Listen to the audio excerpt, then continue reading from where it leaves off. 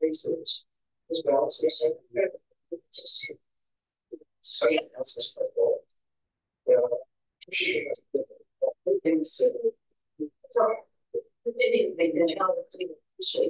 We can say this should be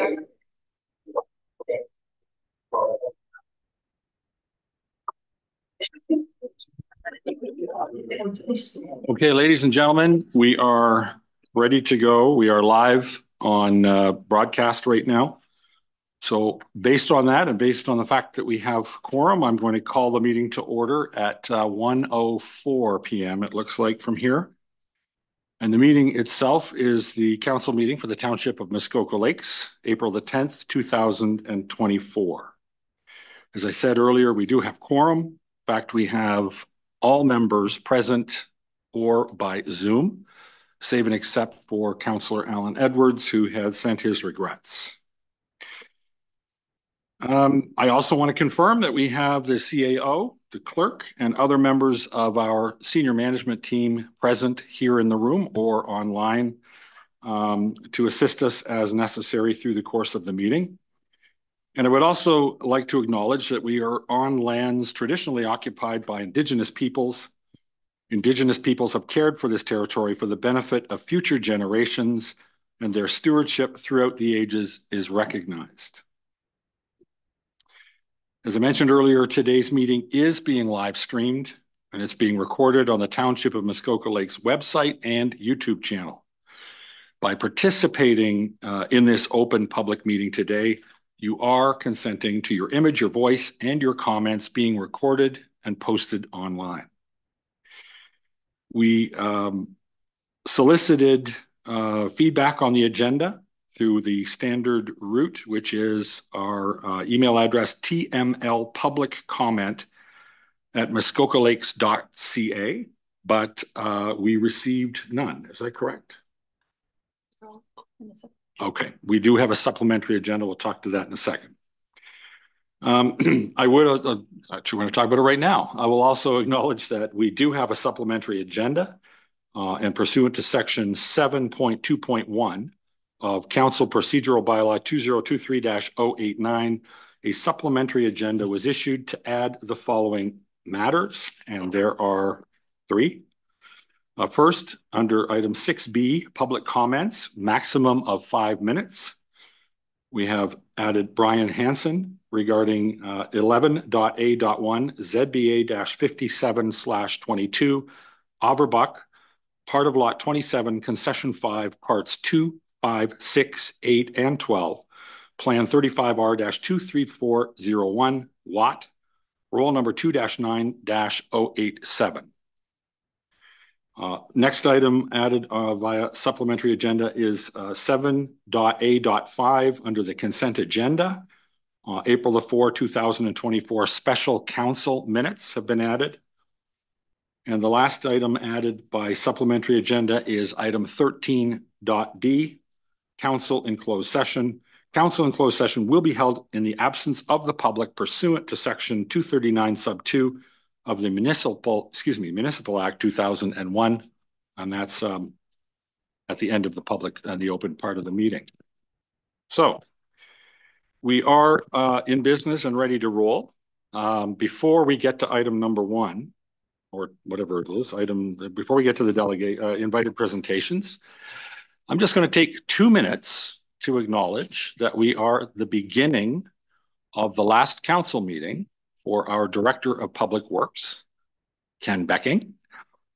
I wanted to recognize it now because I had a feeling that he might slip out later on to avoid this, but he is here with us and he is retiring. And how many days again? And hours and minutes? So 12 days.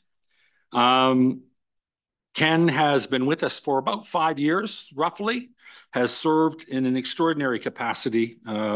He has served not just the constituents of the Township of Muskoka Lakes exceedingly well. He's served all of us on council. He's been a great source of intelligence and support and passion.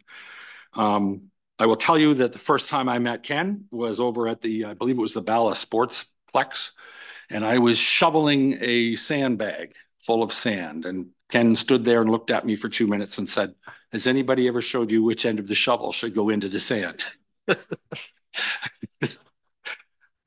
I like that about him. Yeah. So I'd like a lot of you, when you first meet Ken, you think he's all bluster and crustiness. And of course, once you get to know him, he is all bluster and crustiness. But seriously, you know, there's a tremendous amount of affection for Ken, his experience, his guidance. He's never mincing words. You never leave a conversation wondering where Ken stands. He's been a tremendous source of support and guidance, certainly for people like me. This is only my second term on council. When I was new, and the rest of us who joined in the last term learned a tremendous amount from Ken. Ken, we're going to miss you tremendously. We're going to miss your guidance. We're going to miss your support. And I think to a person, we wish you nothing but health and happiness for a very long retirement.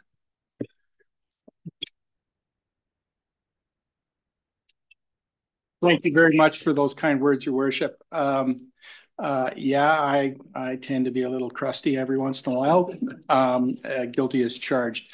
That having been said, I can say this to all of you in all honesty, that out of 40 years, the last 5 have been the best. And for that, I thank all of you. Thank you, Ken. That's great. Very nice. Did you bring your bagpipes? No, no. No is the right answer. Okay, so we're going to get to invited presentations. And number 1 on the list, I have Chris Loreto, who is the managing principal from StrategyCorp, who's going to give us a walk through the kickoff for our strategic planning exercise. Chris, welcome. Great. Thank you, Your Worship, and thank you, members of council. And Ken, congratulations on your retirement. Wish you all the best.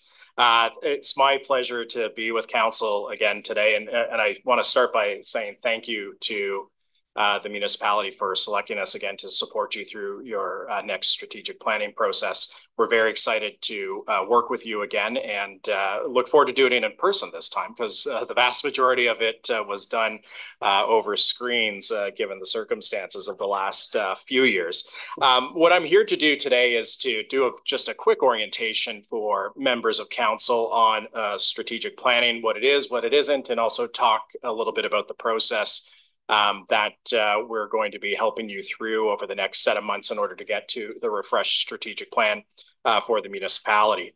And then we're happy to answer any questions that members of council may have as well to address any of your concerns or to factor in your ideas into the process as we get it underway.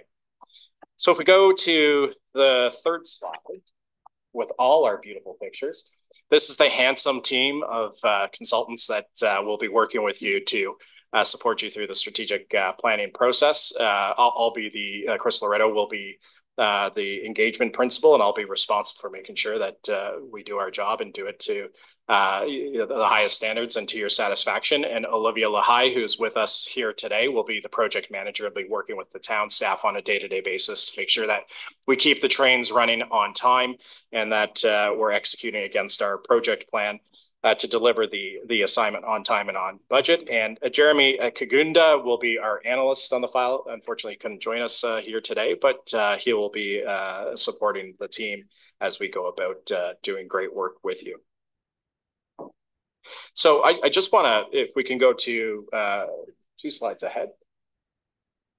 Perfect. So as I know everybody's probably familiar with, but you know, what is strategic planning? At the end of the day, what strategic planning is about setting a direction for an organization and setting a direction so that you know, the management and staff team can work with, in this case, council, to figure out the precise exact ways we're going to satisfy that direction through budget planning, business planning, and program planning. To ultimately, the goal is to leave the organization and leave the community better off in 5 years' time than where it is today. So it's about talking about where we're going, how we're going to get there.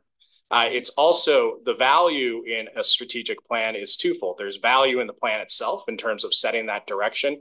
And in a municipal context, that's important in terms of council being very clear with the community and staff within the organization as to what our priorities are, where do we want to focus our efforts and our scarce resources to make the community a better place and to make this organization a more effective place. But there's also a lot of value in the process itself, particularly in a municipal context. This is our opportunity, in addition to what you do every day and what you did through the election campaign, to speak to them and really have that discussion about the future of the place. It's easy to get tied up in the things that occupy our time and attention on a day in and day out basis, but a strategic plan really does provide an opportunity for you as council and the staff that support you, but also for the community to say, you know what, let's take a step back and think about where we want to see the township of Muskoka Lakes, 5-10 years from now. And what does that mean in terms of the things that we need to focus on? And when we say focus on, those may be things that will, are already in the current plan, and we'll continue to focus on those. They may be things that are new to us, and will be new measures that we look at over the next number of years, or they may be things that we say maybe we need to stop doing those and take some of the resources that we have in some of those activities and redeploy it to things that we want to continue to do, or new things that we want to start doing as a municipality. So it's a very important document, and it sets the stage for really what you're looking to achieve as a council between now and the next election. If we can go to the next slide. Why is strategic planning important? As I said, it will sound like a bit of a broken record here, but it is about establishing that direction. But we do that through being very clear about what our vision for the future of this organization and of this community is. And then we talk about the specific things that we're going to do, but then we also talk about what are the values that are going to shape how we're going to make some difficult decisions, and how we're going to work with each other and work with members of our community in order to make our strategy a reality.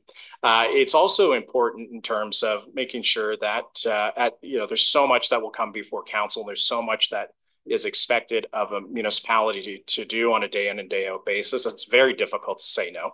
But a strategic plan if used properly, has the added value of being very clear about what the priorities are and helping to balance against competing interests in order to focus on the things that are going to create the greatest level of good for the community. It also is important too, as we develop the strategy, and I think one of the key areas of focus that we'll have for this time around is not just saying what we're going to do, but being very clear about how we're going to measure our progress and actually getting there. And so making sure that through this process that we are thinking about not only the things that we say we want to do in terms of, are they smart objectives, things that can be measured, but also being very clear with ourselves, okay, what are those measures that we're going to use to assess whether or not we're achieving success, and also how we're going to be able to make sure that we're being accountable to the residents of this community who put us here to deliver on the things that we said were strategically important to do. So if we go to the next slide. So as I said, sometimes the question is, well, what's the relationship of the strategic plan to a business plan or an operational plan or the budget or the master plan for this or the official plan, those types of things? It's a very good question. There's lots of plans and strategies that are in a municipality's toolkit. But we often like to talk about the strategic plan as being the kind of the chapeau or the umbrella plan that is meant to say, here's what's strategically important.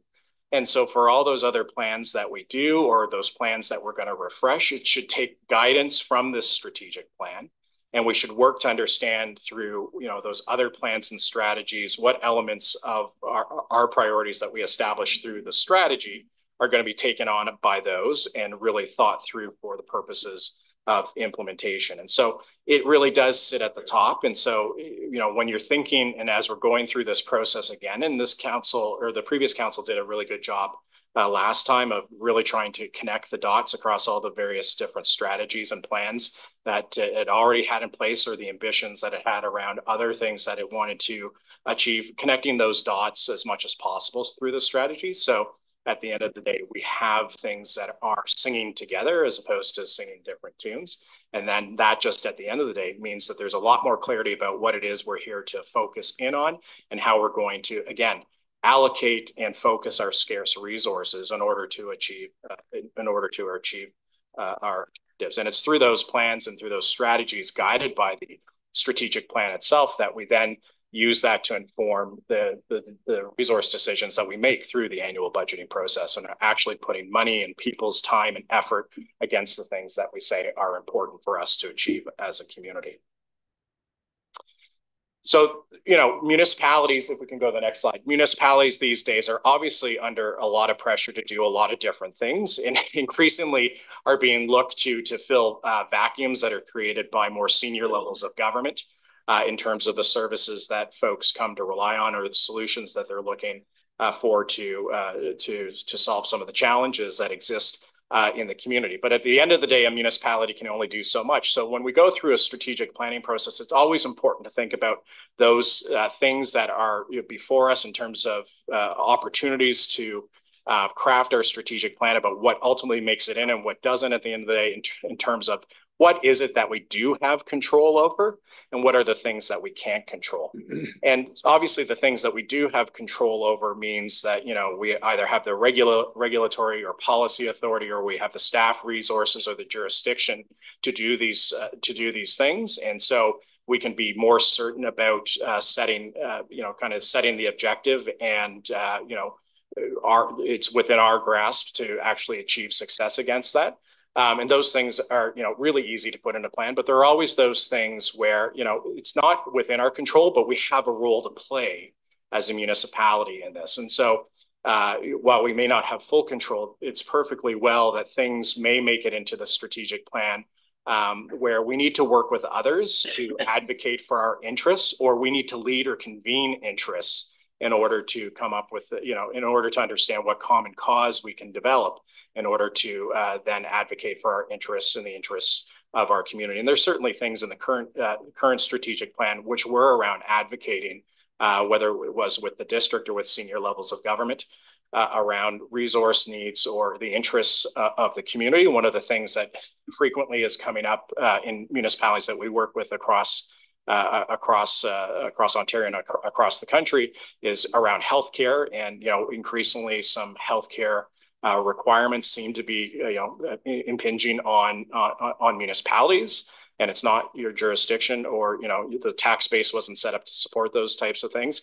And so in a strategy setting, we don't want to ignore those, but we do want to understand what we can realistically do and where we want to focus our efforts in order to say to the province, and in the case of healthcare, this is what our community needs, and this is what it's going to take to address those needs. And those are very worthwhile things to make sure that we're including in our plan, because as much as the strategic plan is about council and the four walls of this organization, ultimately at the end of the day, it's about the community and the community's needs and interests, and understanding those things that aren't totally in our control, but things that we need to have a say on and we need to advocate on is really important. Next, just a little bit about principles in terms of if we can go to the next slide, sorry. Just in terms of our approach to working with you on this, we want to make sure that we kind of help you deliver a plan that is anchored in 5 principles. One, that it's strategic, not getting into the weeds. It's clear that it's setting direction. A plan that's authentic to you, that we really are trying to develop in the strategy things that are really critically important to you and to the future of the community. It's a plan that'll be implemented. We'd like to focus on less. Less is more often in a strategy. It's not about creating a laundry list. It's not a to-do list. It's not a laundry list. It's not a grocery list. It is a strategic plan that sets real focus and to be matched by resourcing. And we want to ensure that the plan at the end of the day has confidence around this table with you as council, confidence of the staff, but just as importantly, confidence of the community in order to achieve that. And that's why we include council, staff, and the community in helping to frame and develop the strategic plan. So in terms of your worship, am I okay on time, or are we? Yes, you are. Okay, I just want to make sure. I know you guys have been working hard over the last couple of days. So I just want to then bridge into talking, if we can go to the next slide after that. Thank you very much. So oftentimes there's a question, whether it's in the municipal context, a private sector context, a not-for-profit context, who does what in the strategic planning process?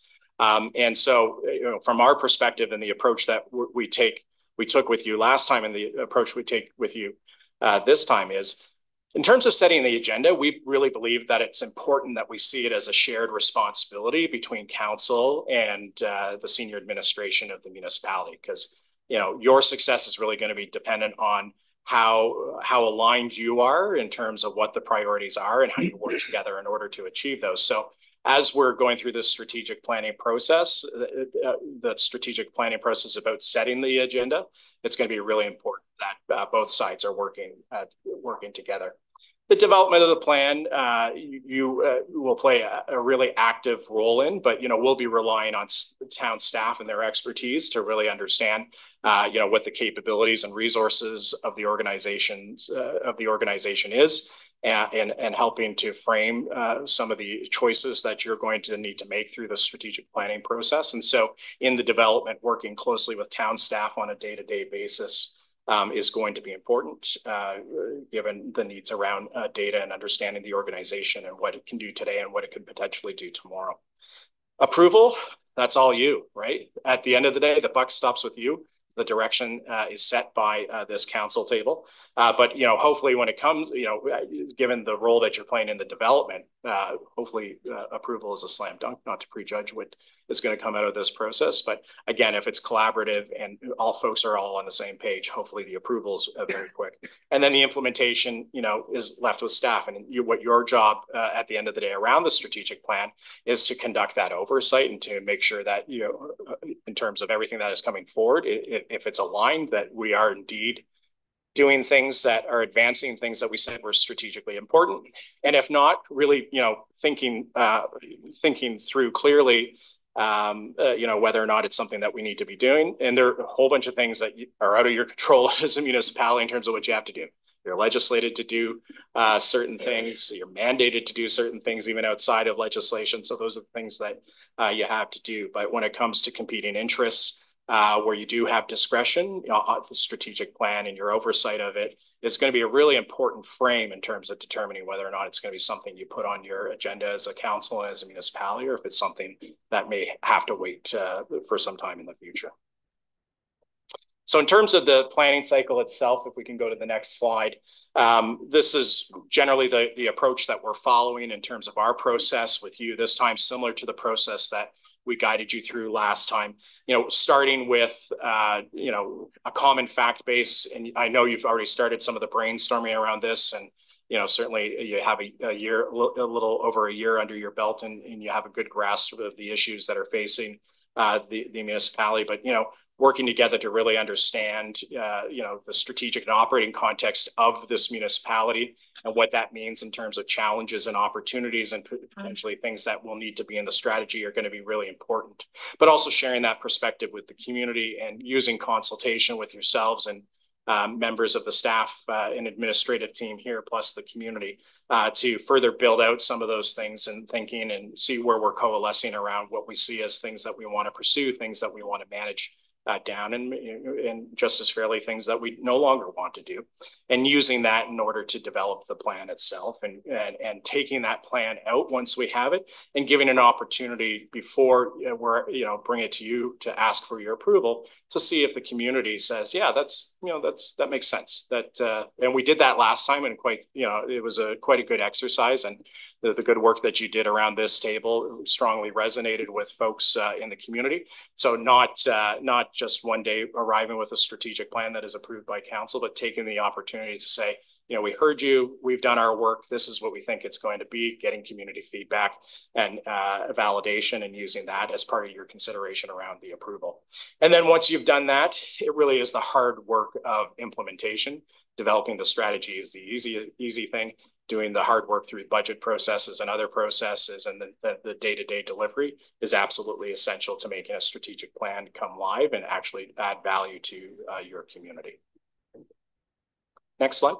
So in terms of our process working with you, there's 4 phases to it. We're in the first phase around the mobilization of the process. Next phase will be consultation. We're going to be setting up time with yourselves to do one-on-one interviews, and there will be workshops involved with council and also talking to senior staff. We're also looking to engage the community through a survey and through focus groups, and through pop-ups where we're going to meet folks during their day in and day out activities. So instead of asking people to come to us and give us their 2 cents, we're going to go to them, and hopefully on the trip into the grocery store or whatever it is, they'll spare us some time to give us their thoughts on the future of the community, and we can factor that into our work with you in developing the strategic plan. Then we'll develop the strategic plan based on the benefit of that consultation and that input and the shared knowledge around this table, and we'll work to finalize it and put together a plan that includes implementation for the first year and what kind of measures we're going to track in order to understand whether or not we're going in the right direction. We can skip 2 slides ahead. Just in terms of the structure of the strategic plan, we anticipate the structure is going to be fairly similar to the plan that you have now. The vision, mission, and values, what we're hoping to do through this process is validate those. A lot of work was put in. Our view is that vision, mission, and values shouldn't change every 5 years. Those should be the more timeless pieces of a strategy. A vision is about a long-term outlook and where you want to be in the future. The mission is what you do on a day-to-day basis as a municipality to actually achieve that vision. That shouldn't change a whole lot from planning cycle to planning cycle. And the values themselves should be timeless. Now, if the culture of the organization has evolved and new values that are really genuine and authentic to the place need to be articulated, that's absolutely important to do.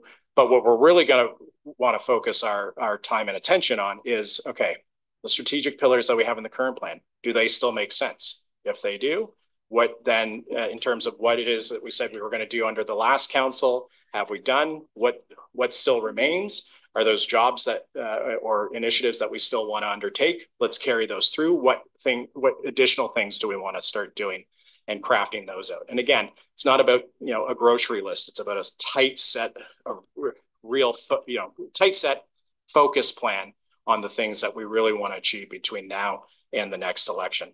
And then understanding those initiatives, how are we going to measure whether or not we're having success in that? And the strategic pillars can change. Strategic pillars can be added. And so that's, I think, where we're going to focus most of our time over the next number of months together in developing the strat plan. So I'll conclude just by saying, if you haven't already been reached out to, you will be very shortly in terms of setting up our time with each of you to do your initial interview to kind of kick off this process. I know some great work and brainstorming was done last night as part of your session. And so my understanding is that feedback will be shared with us as well. So look forward to exploring some of the ideas that came out of that session last night further with you in your interviews. And in the interviews that we will be conducting with members of council, you'll receive your discussion guide well in advance, so you have time to prepare. We don't do pop quizzes or surprise examinations. And so, but if you don't have a chance necessarily to get to those questions, those are the questions we'll walk you through that day, and we're happy to capture your feedback that way. So, Your Worship, I'll stop there and happy to answer any questions that members of council may have. Thank you for that, Chris. Welcome back. Oh, sorry, it's on now. Okay. Sorry, I'll just say that for the benefit of the Zoomers. Welcome back. I think there's real value in having you return with your team, and the consistency and sort of an organic extension of what we've already done, I think, is great. Anyone with questions? Councillor Zabitz. Thank you, and through you, echoing your comments, going to be good to work with you again. It was a good experience last time.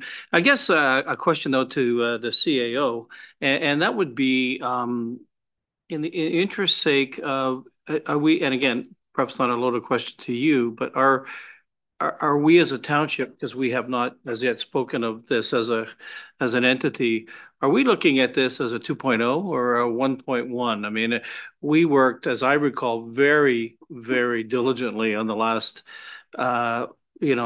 strategic plan. I guess most councils would say they worked really hard. I know we did, and we came up with a document that has stood the test of time, and we've executed to it and continue to.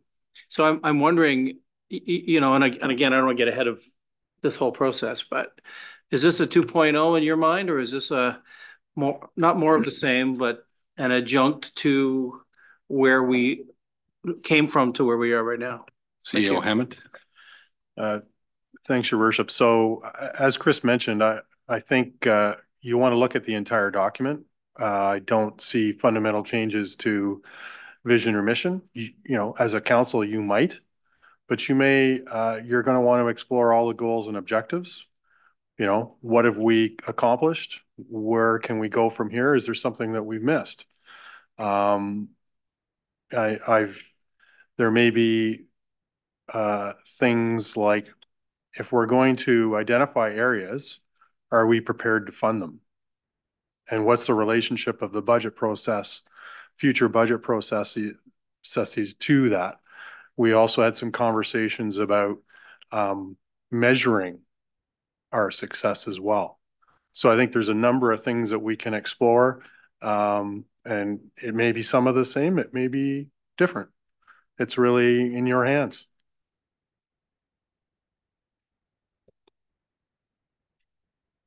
Councillor Zavitz, you have a follow-up?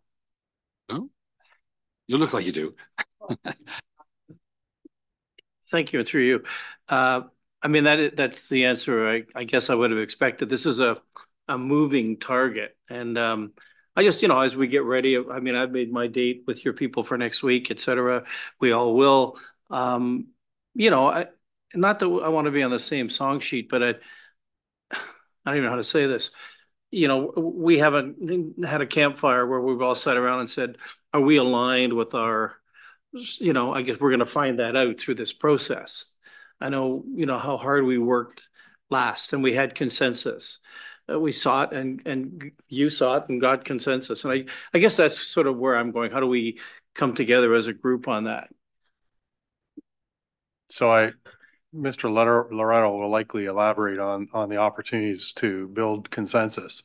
But we started a bit of a kickoff yesterday in terms of just pasting ideas down.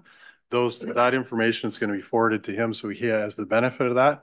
Probably use that as part of some of the questions that the team asks you. Thank you. And I would just say, Councillor, I think it's perfectly fair to treat this as an evolution as opposed to a revolution.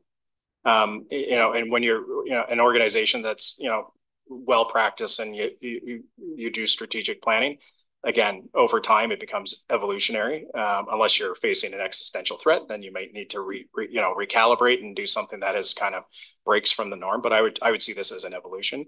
And so I would encourage you to keep the stuff that you know still remains relevant, keep it in there. But this is our opportunity to see those things. You know, since the last time we did this, these things have emerged. We need to, you know, think through whether or not we want to put these as strategic priorities against some of the criteria that Derek talked about. And if they meet the test, let's add them. Thank you. Anyone else with questions or comments or follow-up to any of that? No? Seeing none, thank you again. Great to see you, and look forward to getting to work. Yeah, great to see. Great seeing everybody else, and look forward to working with you. Thank you. Director Peroshi, we okay in there? Okay. All right. Next up on our list of invited delegations is a gentleman by the name of Stefan Krzeczunowicz. And he is with Hemson Consulting. And first, you might want to start by saying how badly I mangled your name. No, it wasn't bad, Mr. Mayor, but and you know, to be fair, the polls have trouble with it as well. So no problems. Thank you very much. But my name is actually Stefan Krzeczunowicz, and I am a partner with Hemson Consulting in Toronto. We were retained, Mr. Mayor, by the township to undertake a development charges background study. And I'm here to report to you today on the preliminary results of that study, and to talk you through the steps that are required to get you to considering a bylaw and new rates for Muskoka Lakes. I have to say this is a kind of an unusual presentation that I'm doing right now, in that the Minister of Municipal Affairs and Housing has just released at 1:10 p.m. a new housing bill that may affect a few of the things that I talk about in this presentation. If you saw me sort of rapidly texting in the background, it's because I was trying to find out what the news release says. And I think I know, but everything should be caveated that this is sort of hot off the press. So if we could just go to the next slide. Oh, that's not it.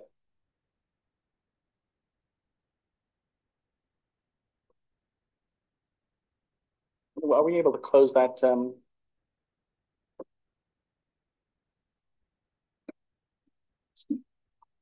Well, while we're working through that, I mean, I'll just go through our agenda. I do want us to take a few minutes and speak a little bit about the MOVIC target, that is the development charges legislation that we're doing the study under. It's certainly changed quite substantially since the last study you undertook in 2019 was done. And as I say, there are some changes coming in today that if they're passed by the legislature will change the way your new rates are approved and how DCs are collected moving forward. Certainly want to focus in on the background study results. We are drafting the study as we speak, and we're hoping to release that on Friday on the website. And there'll be a public process to discuss those results over the coming months. And you will see in your package that we've calculated preliminary development charge rates for you. They're quite significantly higher than the current rates you have in place. And I'll talk a little bit about why that's the case and show how they compare to what other municipalities are charging. Can we go to the next slide, please? Or do you want to take a recess? We're going to take a brief recess for Sure. Technical reasons, and we'll be back in 5 minutes at 1:45. Thank you, Mr. Mayor.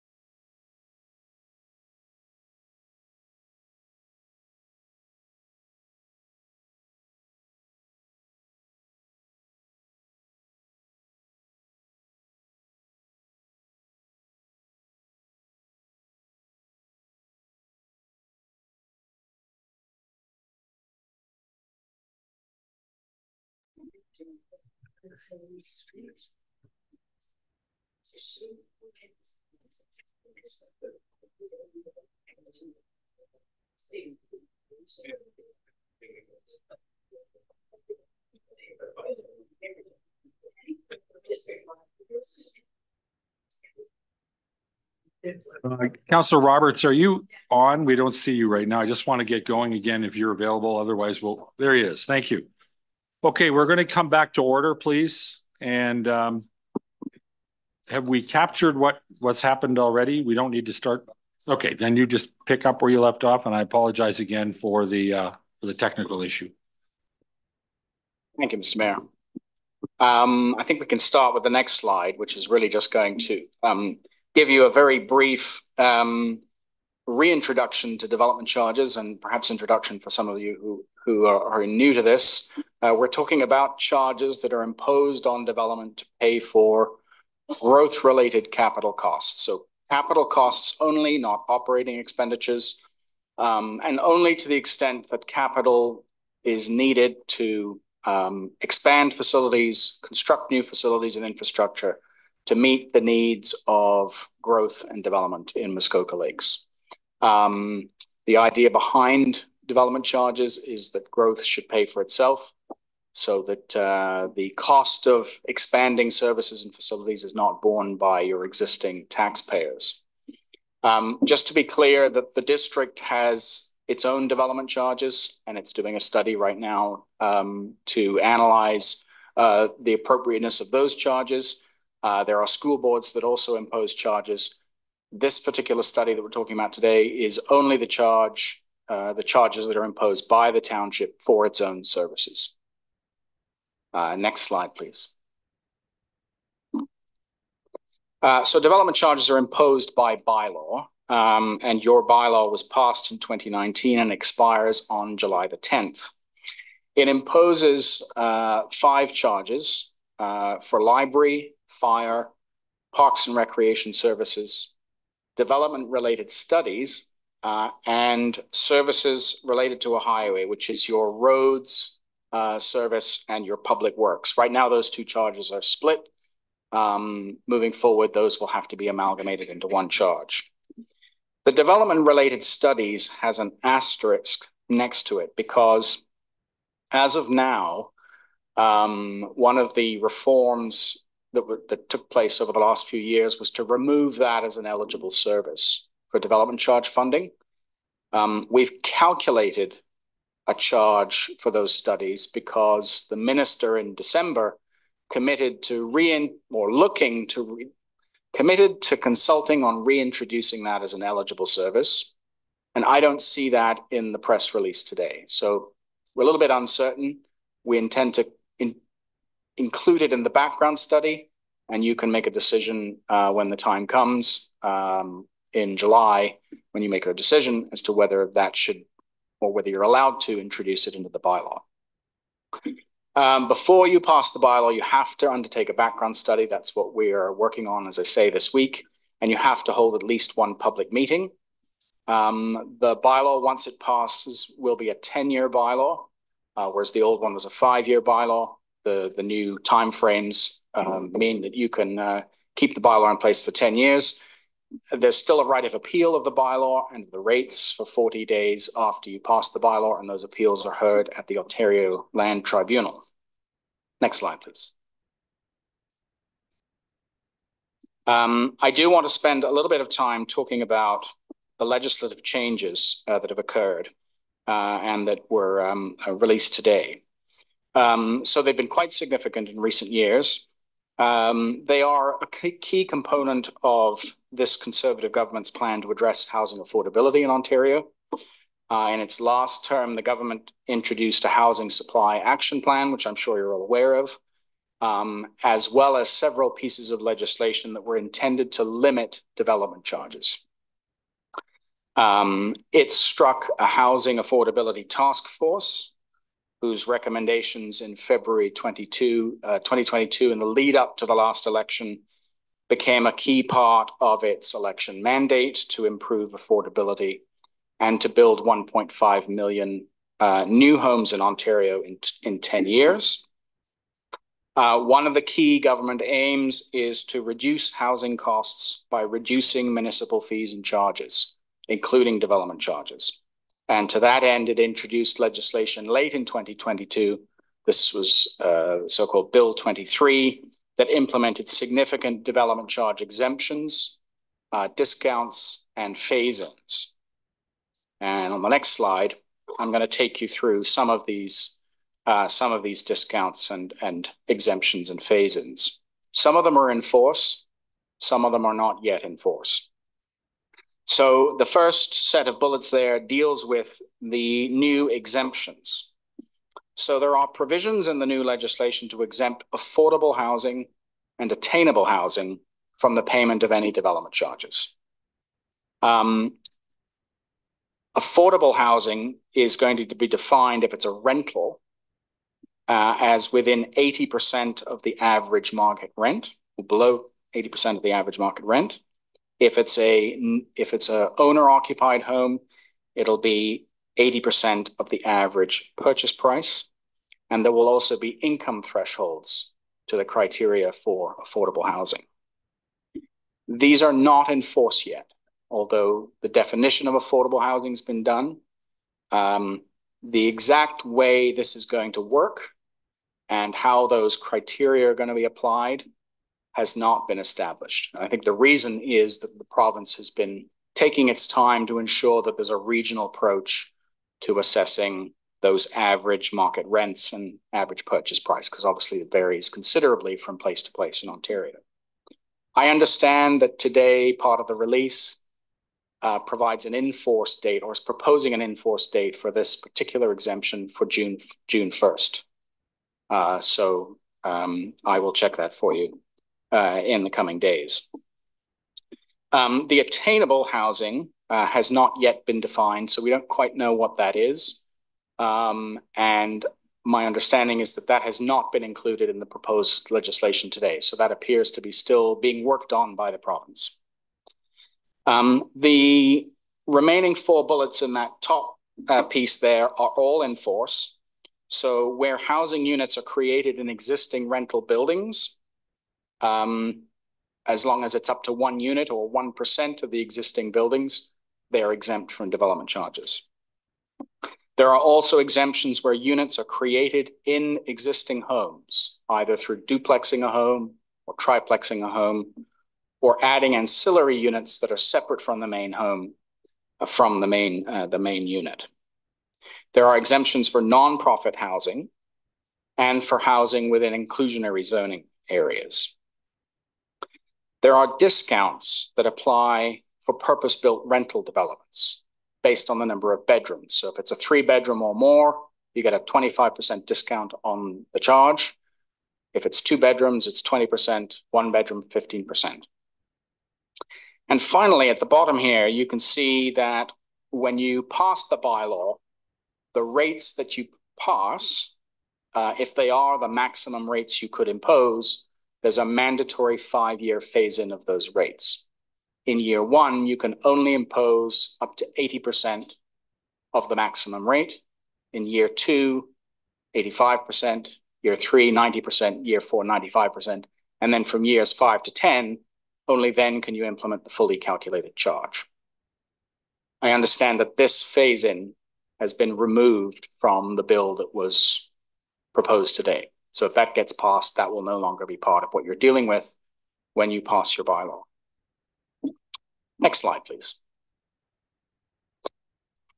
A few other changes that are perhaps a little bit less consequential. There are some, as I mentioned earlier, there are some ineligible services now. The only one that matters for you is the growth-related studies. And as I say, I don't know whether those have been reintroduced today or not. Suffice to say that we've done the calculations for that service. It will be in the background study, and we will know by the time the bylaw comes to you whether we can introduce them or not. There are some changes that will change the way we do the background study. So we have to look at service levels. The basis for calculating those service levels has changed somewhat.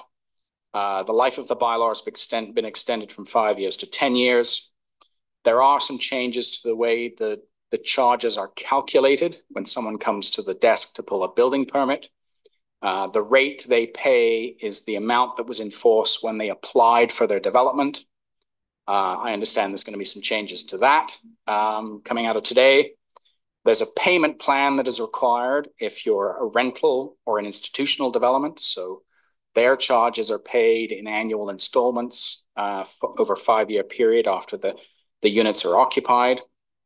And then finally, for your roads development charges, there are requirements for how those funds are accounted for and spent. Next slide, please. The background study that we're doing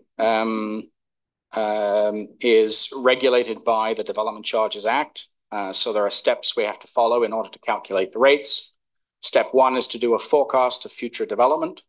Step 2 is to identify the additional infrastructure and facilities that might be required to service the additional development.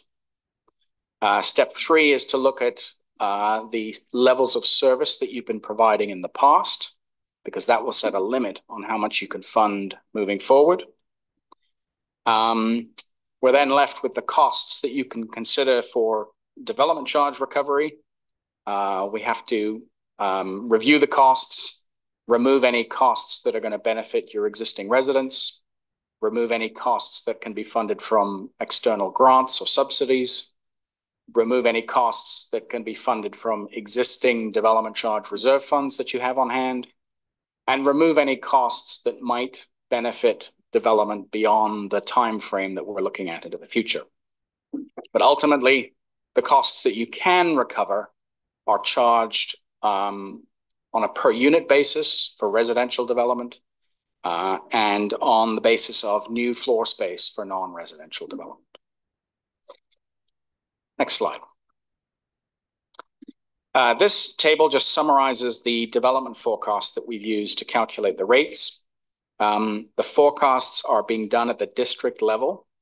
And so they have been released in draft, and we will use if they get updated over the coming months, we may update the rates for you. But right now, yourselves, Bracebridge and Georgian Bay, whose bylaws expire in the coming months, we've used the latest and greatest information that's been made available at the district level. And for Muskoka Lakes, on the housing side of things, it's about 43 new units a year that are being forecast. That's a little bit lower than what's been experienced in recent years. So certainly between 2016 to the 2021 census, there was higher rate of growth than what's being anticipated moving forward. And it's certainly a little bit higher than what was assumed in 2019.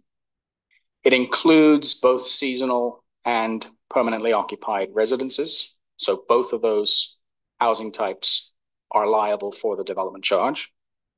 And then on the non-residential side, the forecast is premised on about 50 new jobs per year, which is a little bit higher than what was assumed back in 2019. We are looking at a 10-year planning period for establishing the charge, which would start this year and end in 2033. Next slide, please. We've spent a lot of time in discussions with staff on establishing a growth-related capital program for each of the services.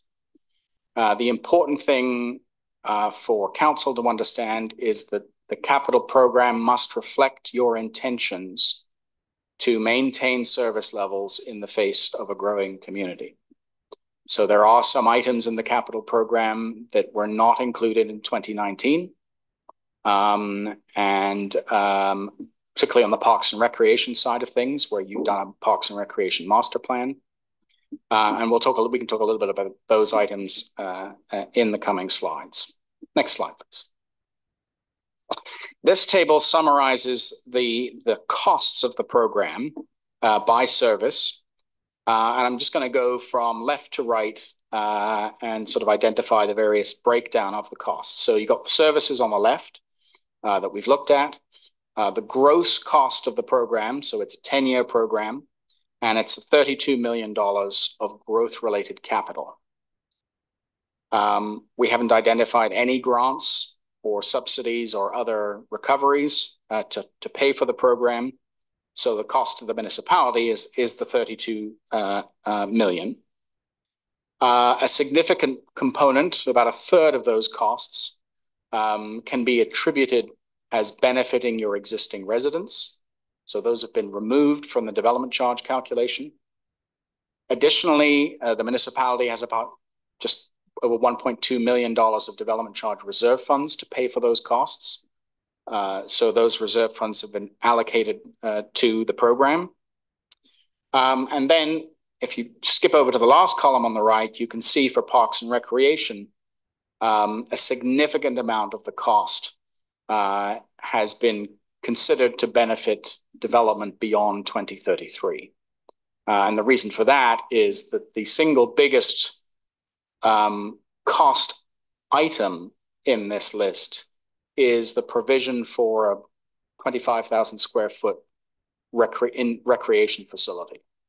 And that's probably a generational kind of expenditure, and certainly will benefit the community well beyond the next 10 years. So we've assigned a sort of a post-2033 benefit for a significant portion of the costs there. But the 2024-33 column are the costs that are being brought forward to the development charge calculation, so just under $8 million. Next slide, please. So the residential charge, as I mentioned, is imposed on a per unit basis. There's a higher charge for the larger unit types, and then a smaller charge for your apartment units. And that's based on the average number of people living in those units.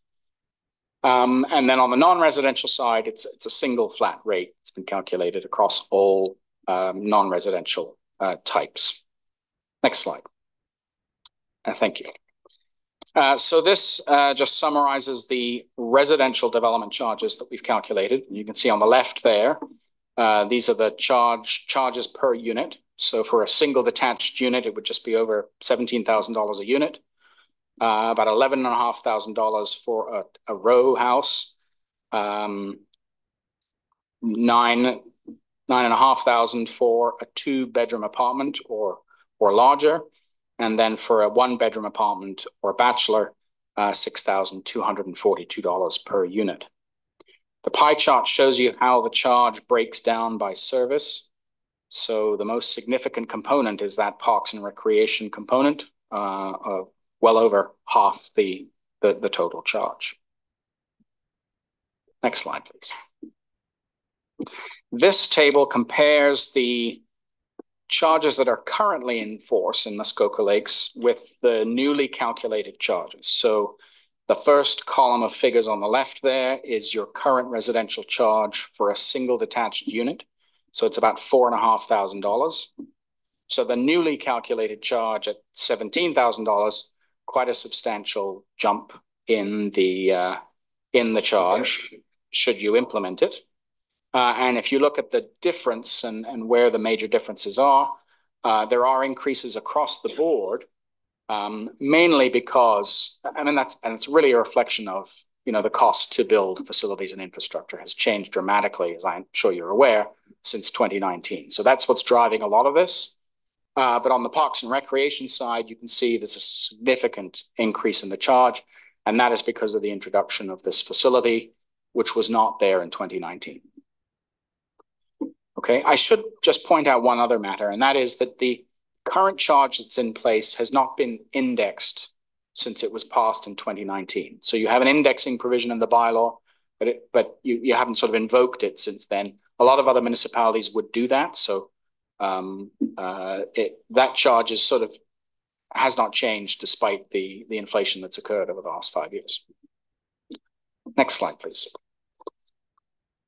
As I mentioned, as we speak, the phase-in still applies. So for a single detached unit, it's a $17,000 charge that would not be implemented until 5 years' time. So in year one, it would be a $13,500 charge, and then it would phase up. But I understand that today's announcement would remove the phase-in. So there is a possibility, should you impose the full charge, that you could actually impose that when you pass the bylaw. But more to come on that.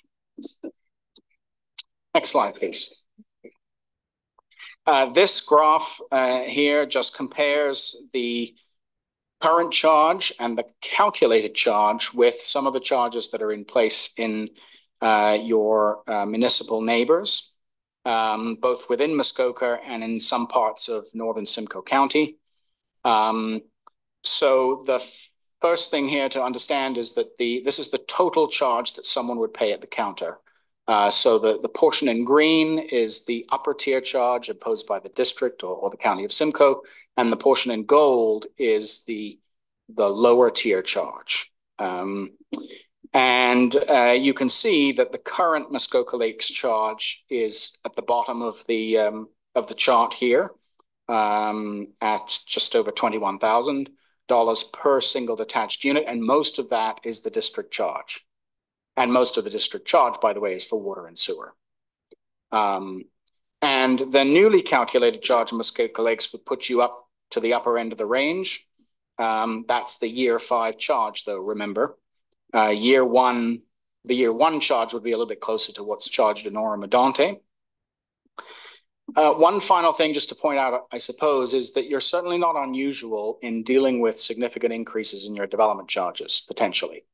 So if you look at George and Bay, their current charge is sort of in the middle of the chart here. It's $23,700. The newly calculated charge is pushing them up to $27,500.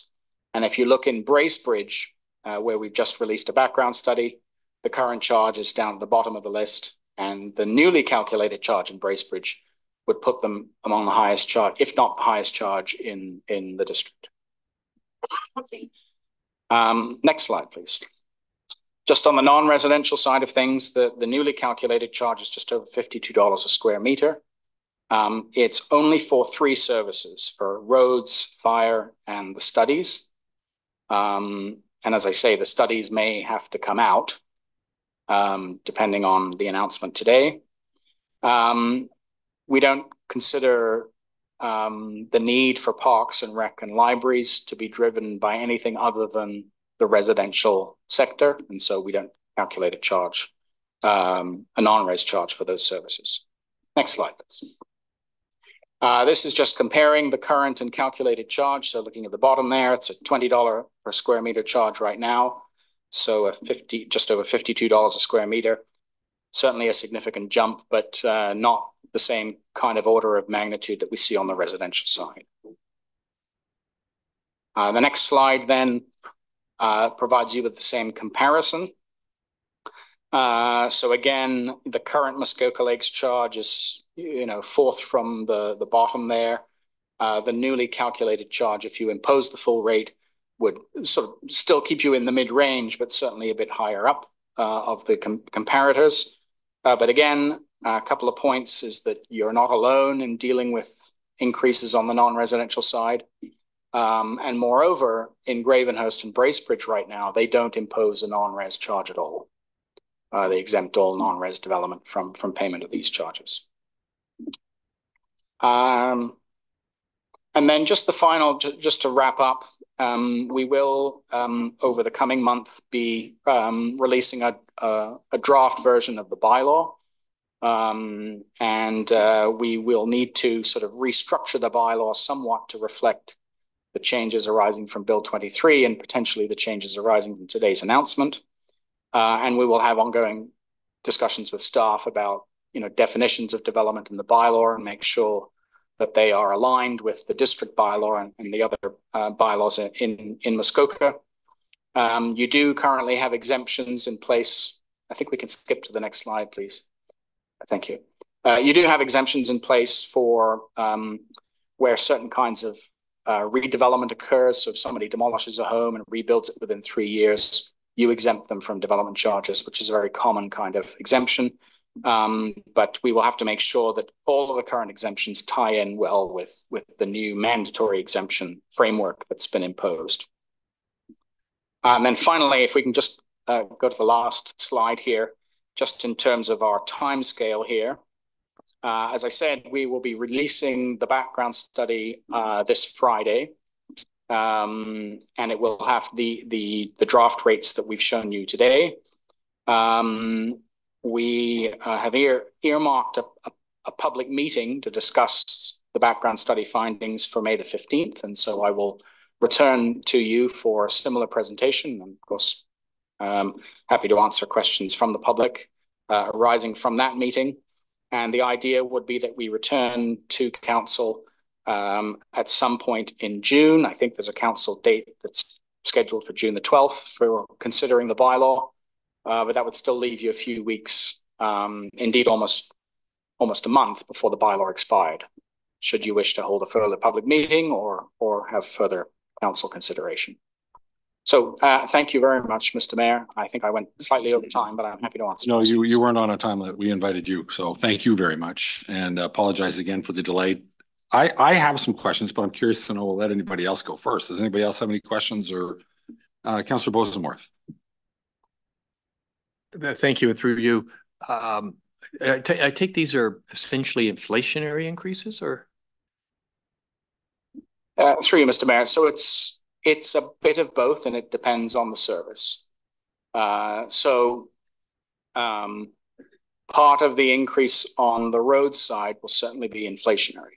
So to the extent that the cost of steel and concrete and bitumen has increased significantly over the last 5 years. If it was the same project in 2019, it's the same project now, the project cost has gone up, and so will the development charge. But it's not quite that simple. There will be changes to the development forecast that change the way the rate is calculated across the board. And I would say most significantly, there are 1 or 2 additional projects that are being contemplated this time around that were not being contemplated in 2019. And the 2 I would highlight would be in the parks and recreation, the indoor recreation facility. And there's a provision in the library for facility expansion.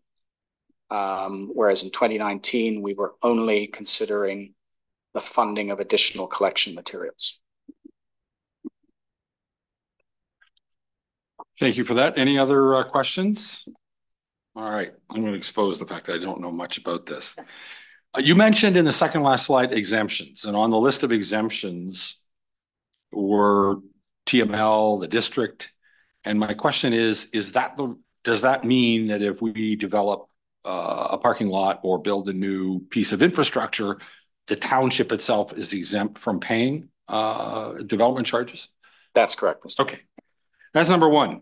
Number two, you also mentioned some time ago that we haven't actually stepped up or phased in, I think was the word you used, over the last few years to the maximum amount that we could actually have been collecting. And I'm curious to know, is that a statutory amount? Is it a negotiated contractual amount, or is it tied to COLA, or what is that number?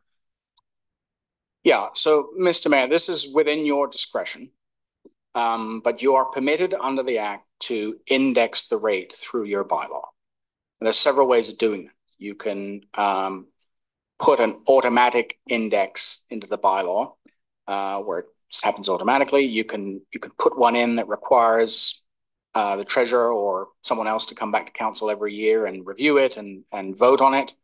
I'd have to check your bylaw to see the exact wording to see the mechanism, but the Act permits you to do it, and it prescribes an index for you to use when actually making those changes. Perfect. Then the last question, and is really more of a political question than anything. When we call for a public meeting, I'm going to guess that I don't know how we call for it. If it's just sort of by posting it online, or do we target a specific group of people who would be most likely affected by development charges? Because I'm thinking that if everybody on our mailing list gets a note that we're going to deal with development charge increases and not bother to read the fine print, the immediate assumption is, here we come again with our handout for more taxes. I'm just curious to know how we explain the nature of a development charge to somebody who immediately reads it as a tax increase. Yeah, Mr. Mayor, that's a very good question. So first of all, there's a requirement to post an ad, and that is the minimum requirement. And the ad has to be posted in a newspaper of general circulation. And if you don't have one, it's been problematic. I understand that I'm just reading part of the announcement. is that one of the proposals is to remove the requirement for posting ads in newspapers of general circulation. All you have to do is on the website. Now, that may not be enough for you. You may wish to do more. Some municipalities will approach, local chambers of commerce, building and construction, large developers, contractors, and send them specific notices. So I don't know how you engage with those groups, but to the extent that you do, you might want to use those avenues to let them know over and above the statutory public notice. Perfect. Thank you. Councillor Mazan. Thank you. And through you, this kind of ties into your last question, but it is specific. I note under the current exemptions, and I just want clarity, it's for demolished and rebuilt within the last 3 years. So is this primarily targeted at new builds, like completely new builds? We have a lot of redevelopment that happens here. Are they excluded from this? So through you, Mr. Mayor, the exemption is targeted at redevelopment, but that can take many different forms. So if you're demolishing something on Main Street in Port Carling and rebuilding within 3 years, to the extent it's like for like, then you would be exempt. Similarly, if it was a cottage on a waterfront, if you demolish the old cottage and rebuilt a new cottage within 3 years, that would be exempt. So it's intended to provide a credit for the like portion of the new property. So if you built 2 units where there was 1, you would get a credit for 1 unit, and you don't have to pay 1 development charge. Thank you. Just a quick supplement. Go ahead. Just as we think about communicating this out, I think that actually ties into what the mayor was just talking about, is clarity around who this impacts. Because for most of us, we wouldn't fully understand that, I don't think, and it could get perceived. So thank you. Thank you. Councillor Nishikawa. Thank you, and through you, and I guess I'm going to be inappropriate because this won't be a question, but we have held public houses. This is not new to us in Muskoka Lakes, and we have held public meetings at the community centers. And we didn't specifically target any one group because everyone's affected. Like everyone's affected. So. Thank you for that. Anyone else with a question? Nothing. All right. Well, thank you very much. Good luck on this mission. And I'm sure we'll see you back here again. Thank you. Thank you.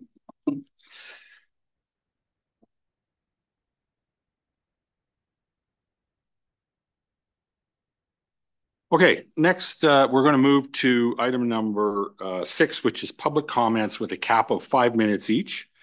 The first one is Peter Hungerford, who is agent for Averbuch regarding agenda item 11.A.1 and 11.B.2, specifically relating to additional application information.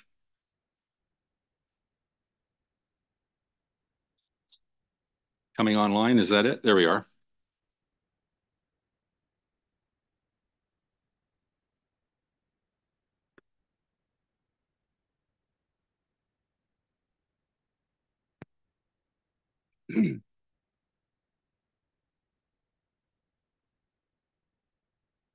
Mr. Averbuch, can you hear me? Good afternoon. It's Peter Hungerford, Mr. Mayor. Oh, sorry. Yeah, I'm sorry. You're right. Mr. Hungerford. Yes. Okay. All right. I don't know if You've got a presentation loaded up and is someone going to control? Yes, I think that's okay. true. Do you have me on video? I'm not sure if you do or not. We can't see you. Okay. Don't sure why that is. What we can see is the bones of your presentation. So maybe you need to minimize it. So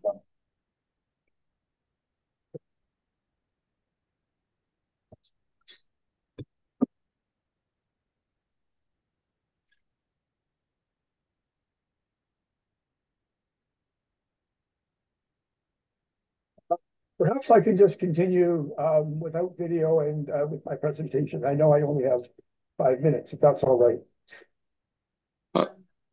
Sure. Now, we're not hearing you very clearly. Can you either move the microphone closer or? I have my volume up full. If I speak up, is that better? It's a little bit better. Can I can hear. Can everyone hear? All right. Thank you, Mayor Kelly.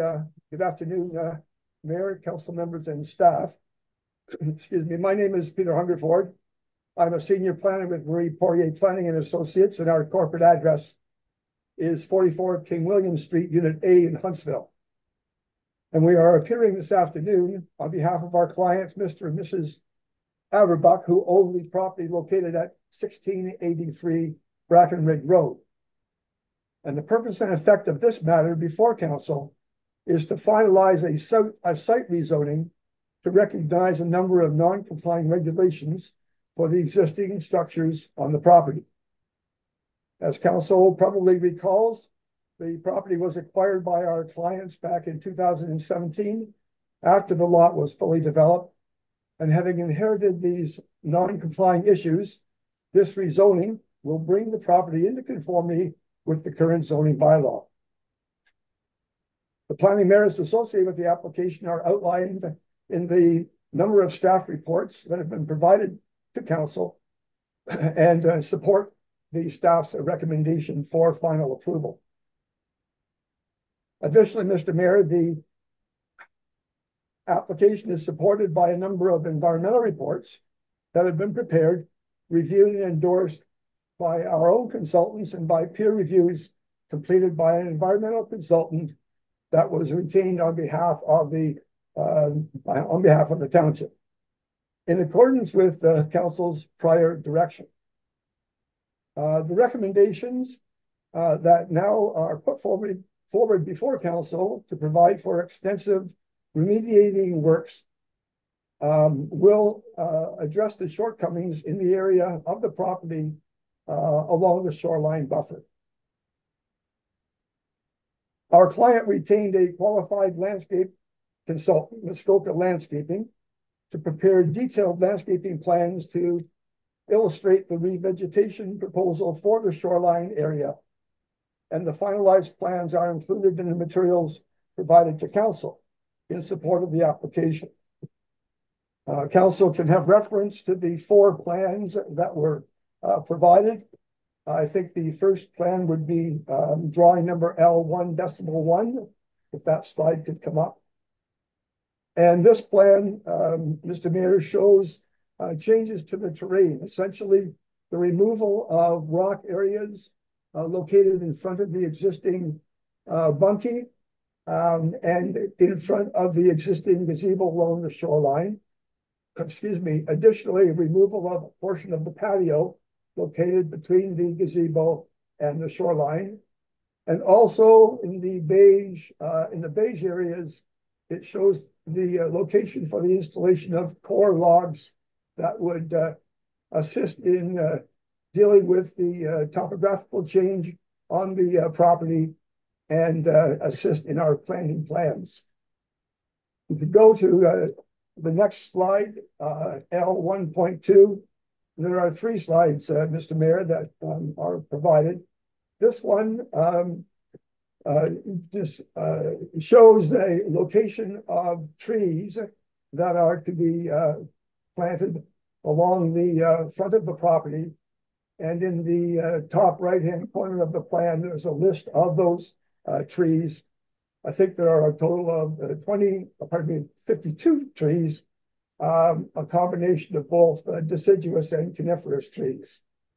And you'll see that they are spread along the length of the shoreline. The next plan, sheet L1.3, shows the location of a number of shrubs that are also proposed to be installed on the property. There's a mixture of shrubs that are there. They're detailed again in that schedule in the top right corner. And I think there's something in the order of 150 shrubs that are to be installed.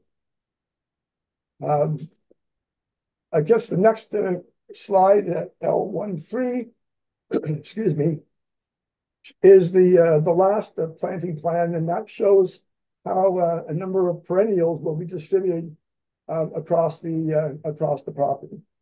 I think in total there are just over 400 different trees, shrubs, and perennials that are proposed to be installed along the face of the property to effect a renaturalization of the area. Mr. Hungerford, your 5 minutes is just about up. If you could wrap, please. I will, thank you. Planning staff have recommended approval of the rezoning and the preparation of a site plan agreement that incorporates the recommendations and the site improvements that have been shown on these plans and referenced in the staff reports. So in closing, Mr. Mayor, I would like to thank council for its consideration of this matter. My clients are anxious to bring these matters to a conclusion and to proceed with planned improvements to the property. That would be my submission, Mr. Mayor. Thank you very much. Thank you very much, Mr. Hungerford. Before you go anywhere, I'm going to ask if anyone on council has any questions. I'm seeing none. Oh, Councilor Nishikawa. Thank you. I'm not sure that my question is through you to, sorry, I'm not, if it's you to staff or to to the agent. I'm trying to follow these patios, and then I see that we've got trees in the patios, the stone patios, but the patios aren't being removed. I'm not following how this is going to happen.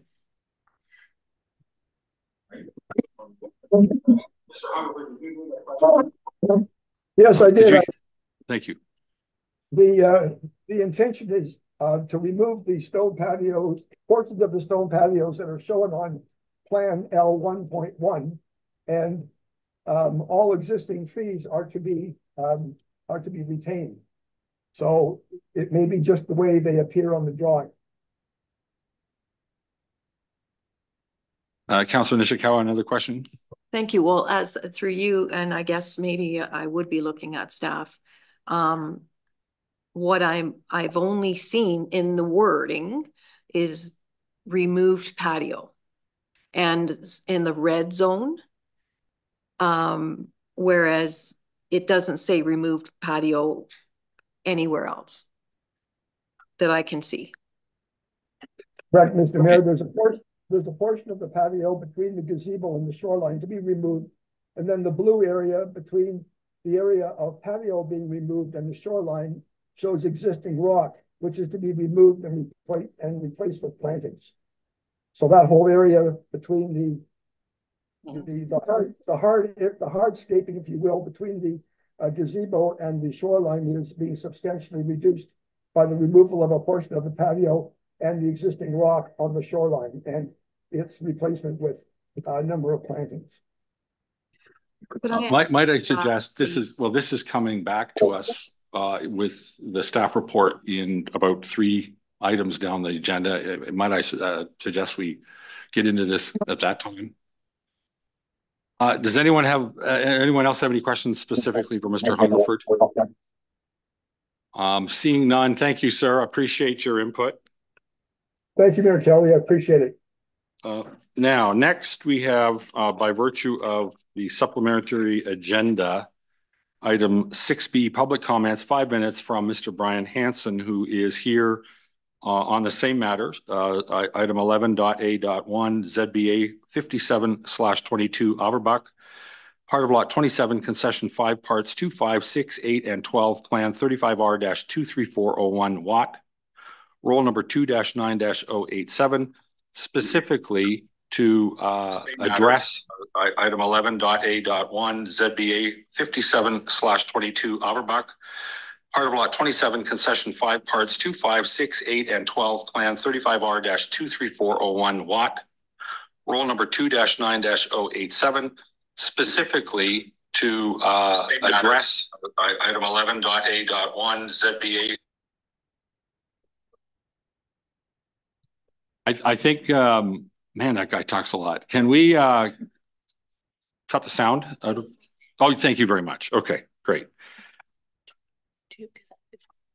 Yeah, I'm not. Mr. Hungerford, or somebody's got, I think, the YouTube. Oh, Mr. Hanson, sorry, yeah. Hello, can you hear me? Yeah. Can you hear me? I can hear you, but we can also hear what sounds. I'm sorry, that was me. I think Okay.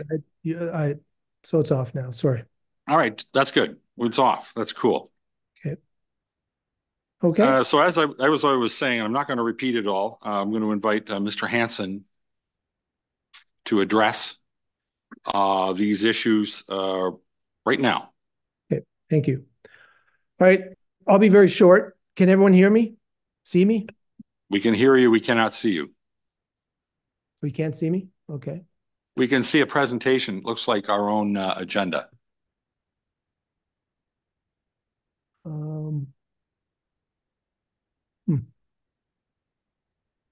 Can't hear me. Okay. I think you're broadcasting fine. It's just that you've got, or somebody has got, what looks like the agenda for this meeting posted in front of you. Yeah, I think you've got that up. So we're looking at the agenda that's on your screen as opposed to you. Yeah, I don't need that if that's being done for me. That's better. Okay. Ready to go? You're, yes, sir. You have 5 minutes. Okay, I'll be short. I've reviewed the renaturalization report. It states that it only addressed improving water quality. Those are the words it used. It doesn't address the excessive hardscape, including the hot tub and associated bylaw and building permit violations. And as a quote from the minutes, the council directed a review and consideration by a professional of a reduction in stone patio size and other hardscape works within the shoreline be undertaken and added as a component of a renaturalization plan. So I'm a little confused as to why they've stated they only focused on water quality. I have seen they've removed a couple stones and a thin slice of the gazebo patio, but they didn't address the excessive hardscape that councillors and we have talked about. So I would like for someone to speak to that. I will refer to a few pictures in the presentation, which I was not permitted to present last meeting for alleged inappropriate and offensive material, which is now acknowledged to be false. And I like that to be for the record because I had to be put through being alleged that I had put forward that presentation. So just for the record, that has now been acknowledged to be false. So the renaturalization report says the stonework is within the footprint when the Averbuchs acquired the product, the building property. That's incorrect. Could you please turn to page 221 of the pictures or of the agenda? Page 221.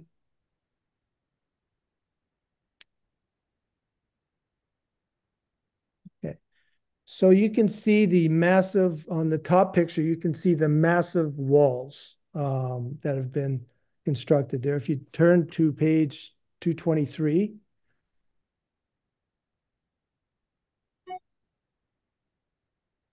you will see a much smaller footprint in the patio, and you will not see massive retaining walls. So it's not correct that the statement made by the consultants that's within a footprint. It's not within the footprint, and never has been.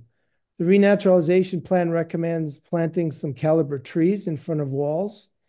The problem is that, first of all, a few trees will never hide such massive walls, and it'll take 10 to 15 years for these trees to grow. At which point they're going to be then at that point, they will be large enough so that the leaves will be above the walls. So we're not going to solve covering the walls long-term for our generation, our grandchildren's generation, by keeping these walls in place and using this strategy here of putting a couple caliper trees in front.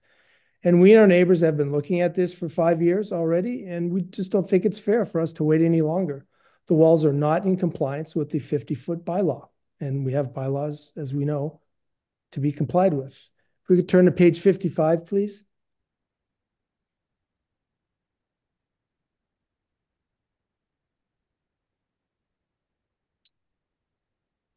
Oh, sorry, do I have the wrong page? I'm looking for the page that has the renaturalization plan by the consultant, the 4 pages that he just showed.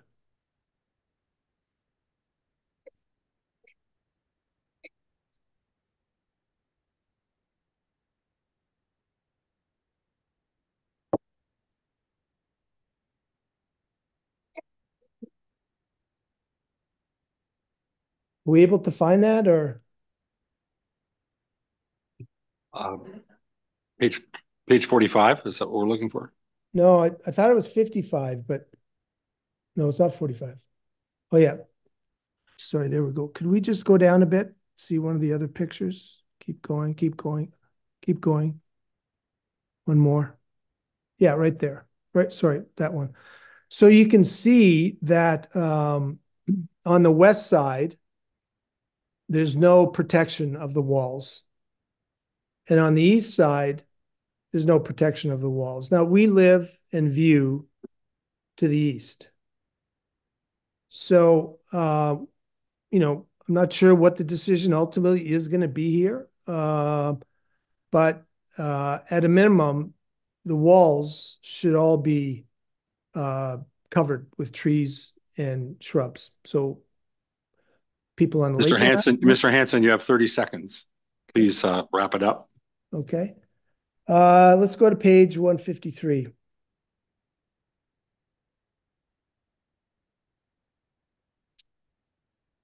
Okay, so I don't really understand why, if part of the patio is being removed there, I don't really understand why not all of it is. It's not in compliance with the 50-foot bylaw.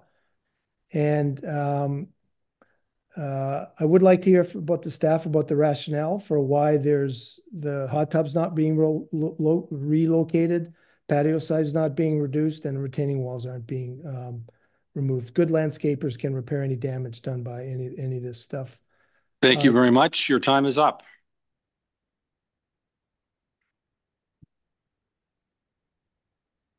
Okay. Where are we now? Does anyone have any questions for Mr. Hanson? He's still here on the phone with us if we have any questions. I'm seeing, oh, sorry, Councilor Nishikawa. Thank you. Well, Mr. Hanson mentioned, and I kind of remember the presentation when this first came forward last year, that in fact, these changes were not what they purchased, that in fact, more had been added on since they had purchased. Is this a question for Mr. Hanson? Yes. Okay. You know what? I can't even remember what I was going to say now. No, it's just that Mr. Mayor, if I wasn't interrupted. I'm just clarifying that you're asking a question to Mr. Hanson. We have a debate coming up about the merits of the case. Okay. You asked me if I was asking a question to Mr. Hanson, and I said yes. Fair enough. Anyone else? So can I ask a question of Mr. Hanson? Well, you said you'd forgotten, but sure, go ahead. The floor is yours. Sir, you had said that what was on the property when the people purchased it was not what we see today. Is that correct? And That's what correct. has changed? That is correct. That's correct. What are the changes? So the patio has been enlarged, both east, west, and south. The large retaining walls have then extended the patio even beyond the original footprint. Those big, large retaining walls that you see, those are all new. There was, as I showed in the one picture, maybe didn't have time, page 223, you'll see the Jennings had one stair going down to the lake. The Averbuchs have put 2 stairs. down there. Which is, unnecessary for that size of property. I'm just thinking out loud here that the trestle, what's it called? The trestle or the trussel? That's on the east side, that was built, and that's not, they didn't get a, that's not bylaw compliant. They built the sun deck, which extended the patio out even further within the shoreline buffer, I think 35 feet instead of 50 feet. And then they put a hot tub on top of it, which the hot tub is also around 35 feet within the shore. So violating the 50-foot shoreline buffer. Those would be the, well, then they put the rocks in front of the bunkie, which the staff has recommended they remove, which is a good suggestion. And rock down by the water, which they have. And then they've clear cut a whole bunch of trees. And they've clear cut a whole bunch of trees in the back, which again, the report hasn't addressed. So I think if you just give me 30 seconds, I'll see if I can remember anything else. Okay. While you're thinking of that, do you have any follow-up, Councillor Nishikawa? Okay. Councillor Zavitz. Thank you, and through you. So as I understand it, we've been looking at this file for quite some time now. We've already done first, second reading. This is third reading relating to site plan control. I guess I would either look to Ms. Crowder or Mr. Pink. Here we are. I mean, these questions, this sort of a status as to where it was, really can't affect my decision here today. I have to go with, I think I have to, support staff and their findings. So I would ask either one of you as staff, how did we get here where this is third reading? I want to support it. I think it makes sense. You obviously have done your homework. So one of you tell us, we're only taking away so much of a patio, the hot tub stays where it is, et cetera, et cetera. How did you come to that decision clearly, if you might articulate that? Thank you. If I may, maybe I'm off base, but we're taking submissions from both sides today, or right now, and in about 20 minutes, after a bit of a break, we're back. We'll have received the staff report, and we'll have lots of opportunity to push and ask questions at that time. Anyone else with a question or comment for Mr. Hanson? Seeing none. Thank you, sir. Appreciate your input. And we will move on. I think that's the end of the delegations, if I'm not mistaken. Okay. All right. If this comes up a bit later on, I'm going to suggest we take 10-minute break till 10 minutes till to 3. We're going to come back. We haven't done consent agenda. We've just done the delegations. That's where we're at now. We're finished with the delegations. We'll do consent agenda.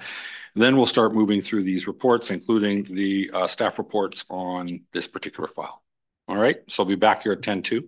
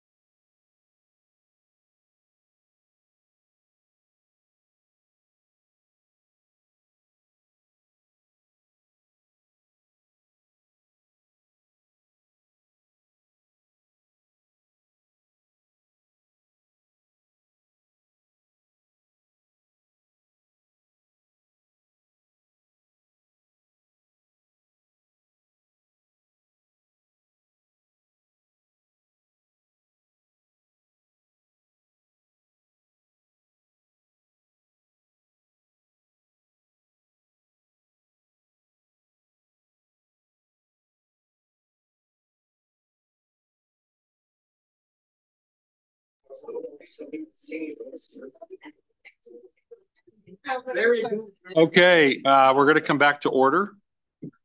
And out of an abundance of caution, before we move on to the consent agenda matter, I am going to inquire, based on what you saw on the agenda, whether anyone has any pecuniary interest which they wish to disclose.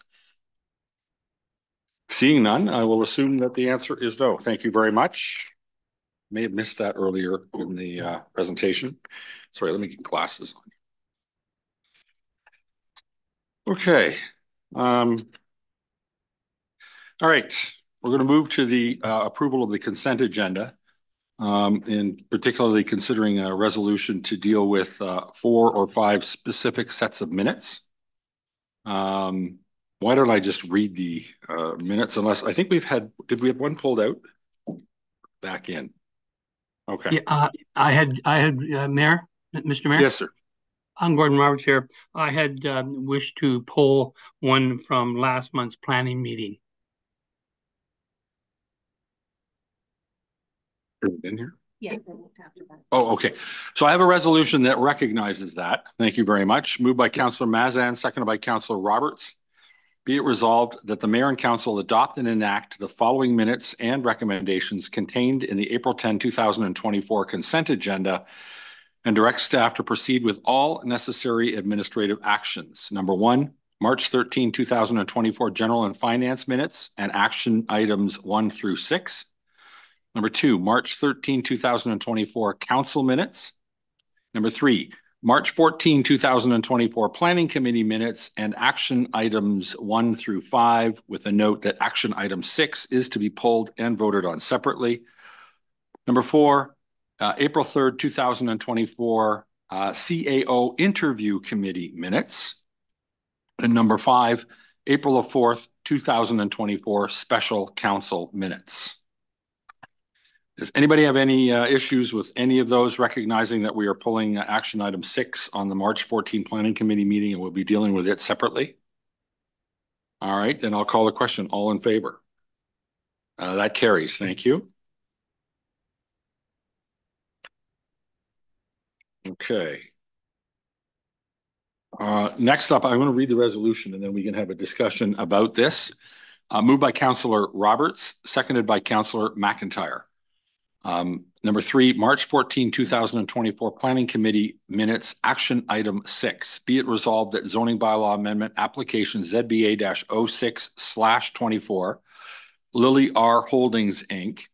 be approved, subject to a revision in the amending bylaw permitting only an unroofed and unenclosed pergola.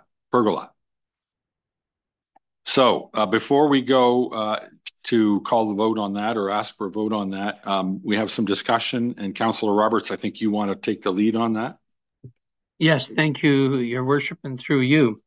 I will recall that this application was just pointed out. This application was defeated at last month's Planning Committee meeting.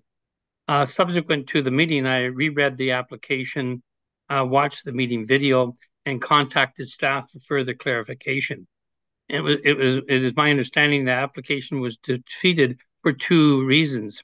1, some thought that the staff report did not adequately justify the reason for allowing the 1% additional lot coverage, and some thought that some thought that in the future someone other than the current property owner would add a roof to the pergola.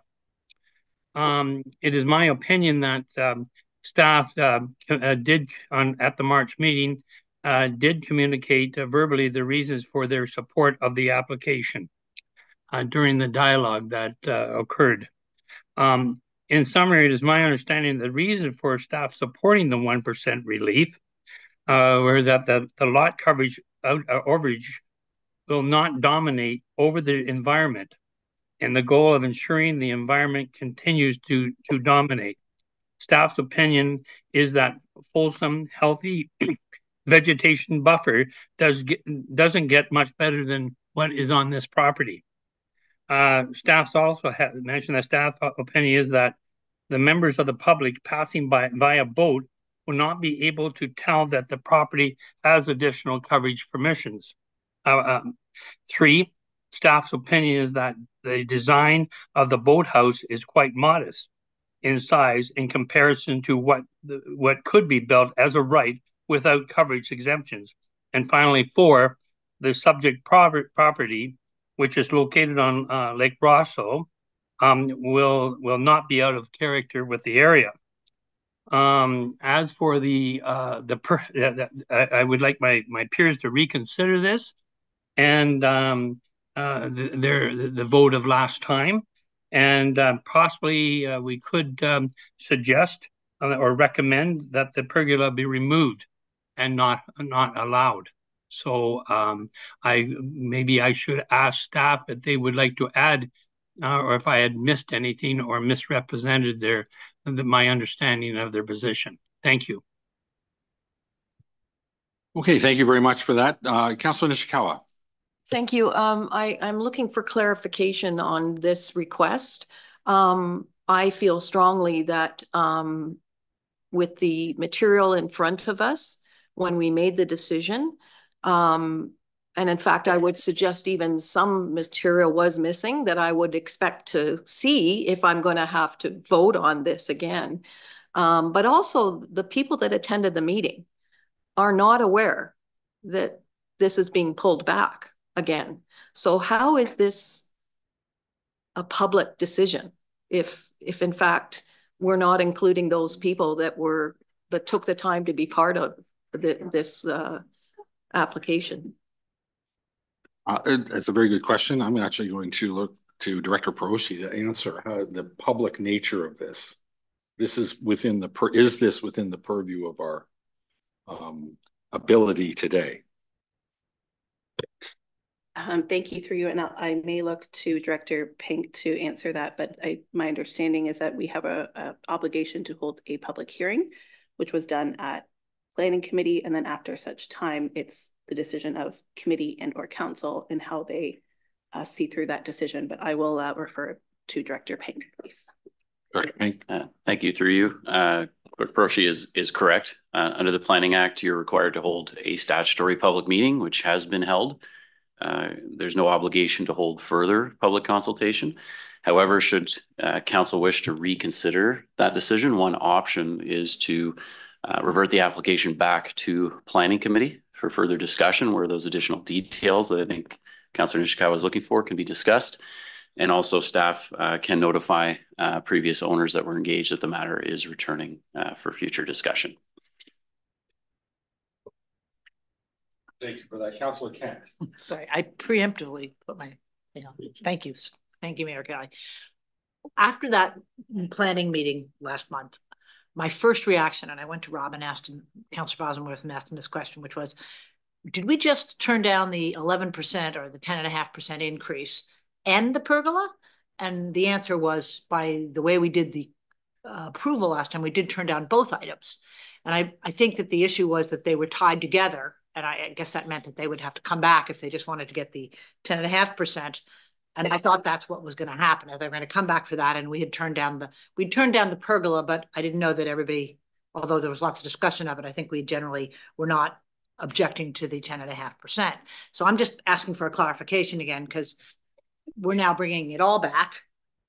And I question whether it's really their responsibility to come back and say, I want my 10.5%, I'll leave the pergola off. And then at that point, we could change our minds on that if that's what we choose to do. Thanks for that, Director Pink. Thank you, through you. I think Councillor Kent's understanding is correct. The way the resolution was read, it was both matters. So both requests, one for a lot coverage, one for the pergola, being combined as it was defeated, both were defeated. And I believe you have correspondence from the applicant's agent. I can't speak for a committee, but there did seem to be some general more support for the lot coverage request. And I believe the correspondence or the agent is suggesting that perhaps solely that matter could be considered, as opposed to having to defeat the application and start from scratch with a new application. And again, I think the options before you are either to return to Planning Committee to discuss that, or we could consider through the clerk potentially going to May Council with the revised bylaw. Thank you. Councilor Nishikawa. Director Pink, through you, no, I'm just asking you. Director Pink mentioned that there was further correspondence. So did this applicant ask for this to come back? Because I remember during the meeting that we actually asked the applicant whether he would split them up, and he wouldn't. And as a matter of fact, he was pretty hard-nosed about going to be his design, right? And so I'm concerned that the applicant didn't come back. The applicant hasn't come and said, unless there's some letter sent in, because that's what I think I might have heard. And I'm very concerned that if someone just contacts one of us as the council, because otherwise I could be coming here every council meeting and asking for reconsideration. So I'm very concerned about what slippy slopes we're taking. So to you, Director Pink, just to sort of paraphrase, did we receive correspondence in the nature of a request to reconsider? Through you, that was my understanding. I looked to Ms. Crowder and Mr. Sharp, but I believe the applicant's agent did send correspondence to all of council.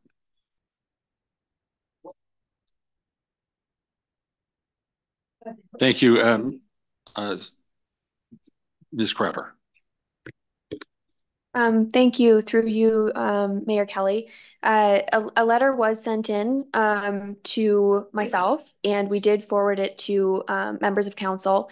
And that letter did request that consideration be given to the proposal. Again, if not in its entirety, then, you know, the lot coverage. I have had correspondence with the agent, and he has expressed to me an interest in proceeding with one of the exemptions. If both are not acceptable, then proceeding with one. And I know that in previous councils we have approved certain exemptions and denied others. So I think that option is before you. Okay. Anyone with other comments? I'm going to have one at the end, but Councillor Bosenworth. Thank you, Mayor Kelly. I actually supported staff's report and their conclusions at the planning meeting. I think they were appropriate, and I think both variances, the pergola and the 10%, should be allowed. That said, certainly from the community's point of view, they were very adamant about this, and it seems to me that the best process on this, in the interest of the applicant and the community, would be to send this back to planning.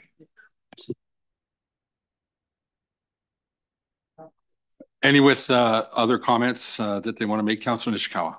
Just want to understand, when I get a letter from somebody, am I supposed to be now the champion to come back to council and say, I want to champion this every time? Because I'm very concerned that's the direction that we're going. Usually things are done through the clerk's office or planning. And then, you know, because we all get lots of letters, but do we then all just raise our hands and say, are you going to go and challenge it for this guy, or am I? Like, that's not council's role. Whether it's our role or not, I do recall that the letter was actually addressed to planning, is it not? I can't remember how it was set up. I saw it. I didn't. Through you, Mayor Kelly, let me just check quickly. I'll see who it's addressed to. Thank you. Councillor Kent, did you have your hand up? Yes, thank you. Follow up. Just Councillor Roberts, what was your interaction on this? Did the owner call you, and how did you become the applicant or the applicant's discusser here for a change in? And it's not, I don't have any problem with it. I just want to understand the history there. Chair. That was a question for council. Oh, sorry, Councillor Roberts, I didn't see that. Sorry, thank you. Go ahead. Thank you. Yes, no, this is all my own. I immediately, that weekend after the planning meeting, I went through staff recommended approval of the 1% relief. I heard their reasons why. I thought, you know, as we are going against staff recommendations, so I wanted to really fully understand or reevaluate my decision. I went through as I said, I reread the report. I went through the video, and then I followed up with staff. And yes, in my opinion, the staff report was light on the actual justification of A and B, if you remember, there's three components, A, B, and C. The pergola, they had more justification. So, but going through the video, I did hear the reasons for so reconfirm my support of the application on it. The second part on the pergola, we cannot, I believe I should not make a decision on ifs and buts that someone would cover a pergola. So this is why then I reached out to staff. I got further clarification on it. And this is why I decided to ask for reconsideration. And in summary, staff has supported this. I think they have given just reasons for it. And I asked that it be reconsidered. There was no contact with the agent. I did read his letter. I did question some of the things he put on it, but that's not for me to question publicly. Thank you.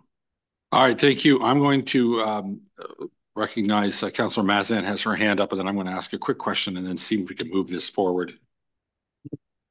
Thank you, and through you, just given even today's discussion, I would concur with Councillor Bosenworth. It feels like there's enough questions on this particular application for it perhaps to go back to planning.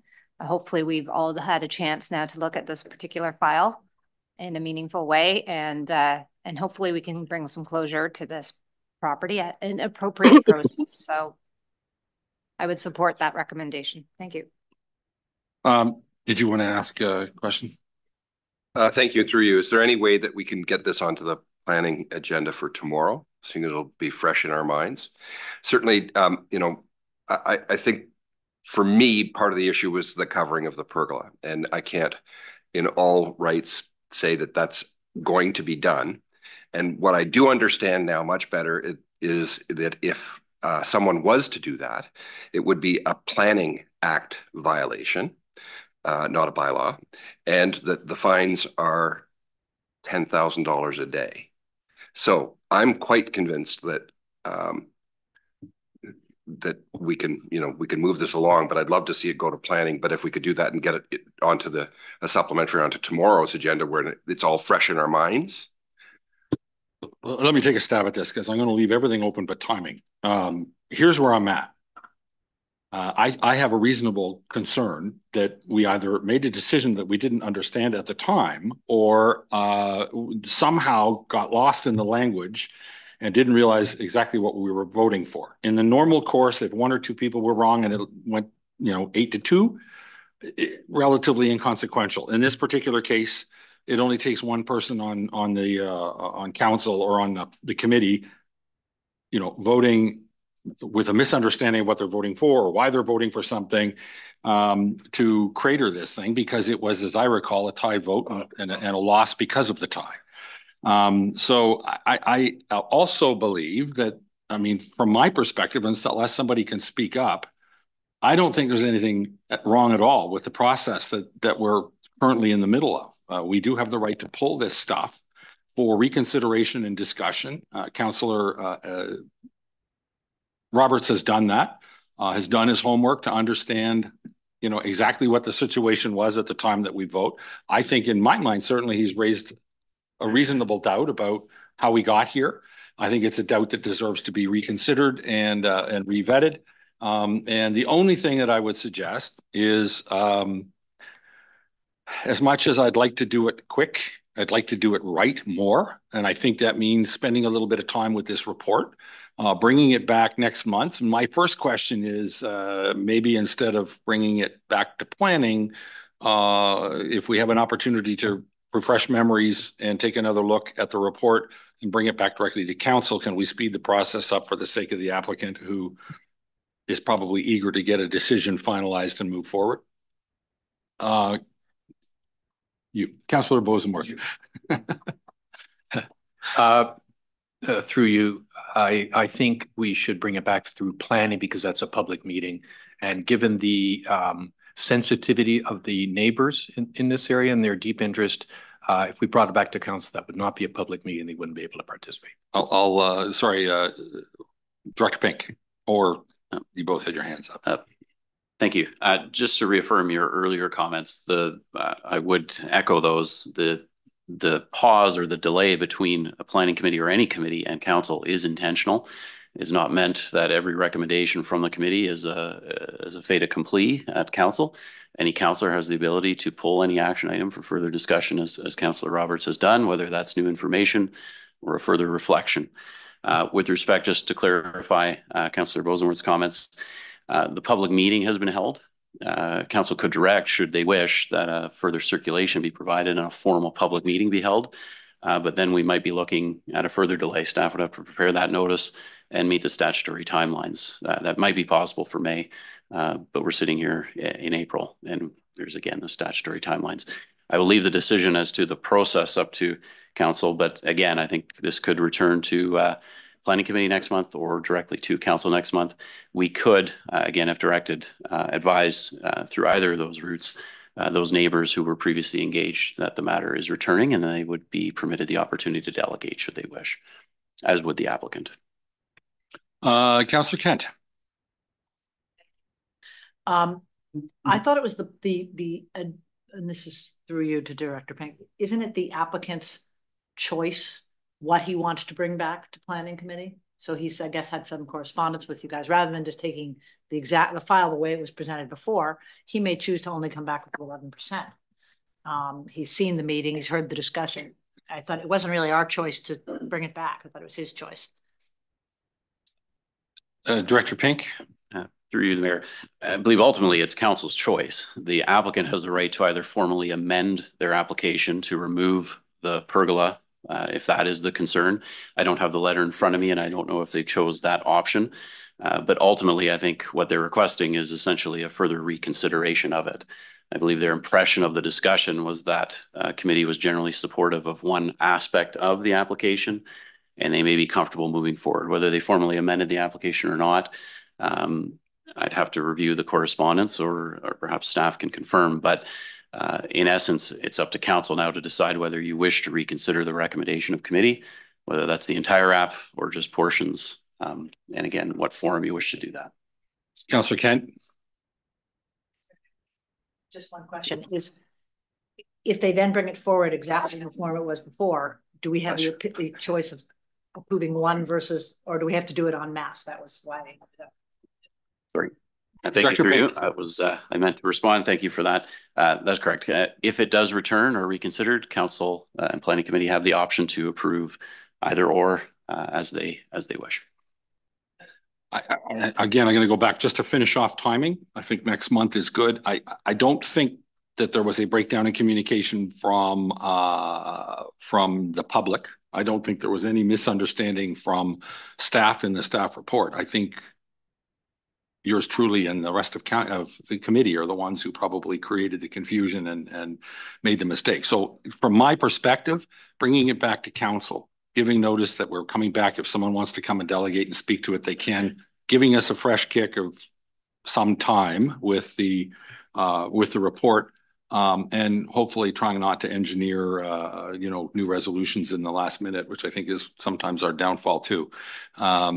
Ms. Crowder, you have a. Thank you. Through you, Mayor Kelly.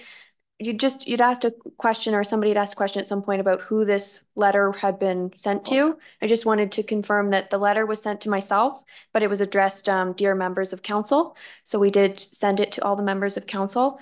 And I guess I would just ask for some clarification, because I know a few members have expressed desire for more details on why staff have recommended approval. So if that's something you would like, perhaps we could look at doing a report to council. So if you could just advise on that, I can proceed. Thank you for that. Councilor Nishikawa. Thank you. I'd like to see a survey. I'd like to make sure that the lot lines are lined up. So I'd just like to see a survey, because I'm suspecting that everything's pretty tight. I'm just going to ask, as I don't know, does the survey exist? Do we know, or is that something that would have to be commissioned? Through you, Mayor Kelly, staff have a site plan. I don't believe we're in receipt of a survey. We could ask the agent if they have a survey that's been done for the property and if that's where the numbers have been derived from. But as of right now, I'm not in receipt of a survey. Okay, thank you. I'm going to ask Director Peroshi. We have.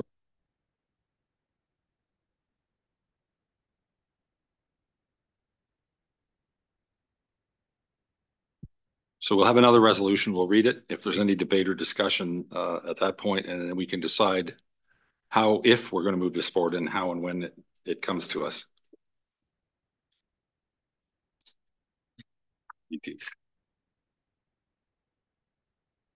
Okay, what I have in front of me is moved by Councillor Bosenworth, seconded by Councillor Roberts.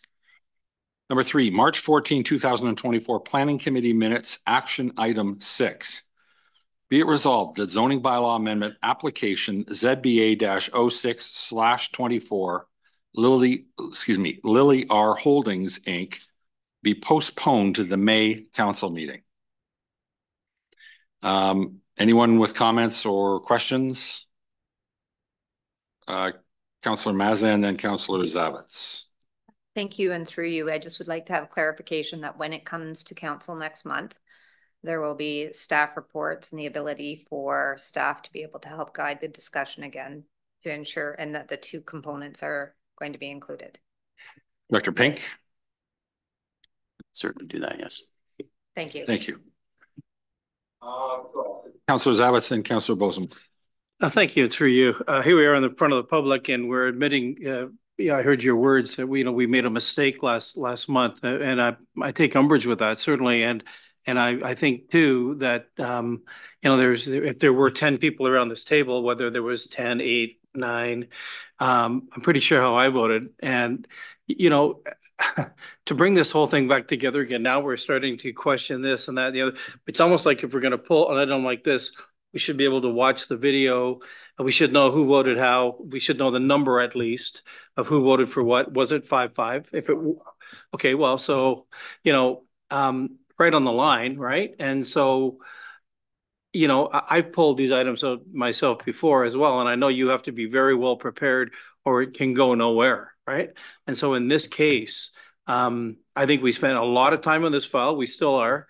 And we voted the way we voted. So, I mean, I'm in support of not bringing it forward next month. Thank you. That's fair. And the only comment I would say is it was not a recorded vote to my recollection. And so it failed is all I know. Councillor Bosenworth. I may have misspoken. I just wanted to be confirmed that when we bring it back to council, that the community will be able to have a voice. Director Pink. Members of the community would be able to delegate at council if they meet our procedural levels, yes. Any other questions or comments?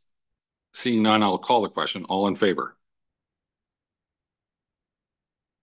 All right, we'll say all opposed. I can't do the math. Oops, it carried. It did carry. I missed something then. Yeah, it did carry. He voted for, right? Yeah, he voted for. Yeah. Okay. Thank you very much. So it'll be on the agenda for next month for council.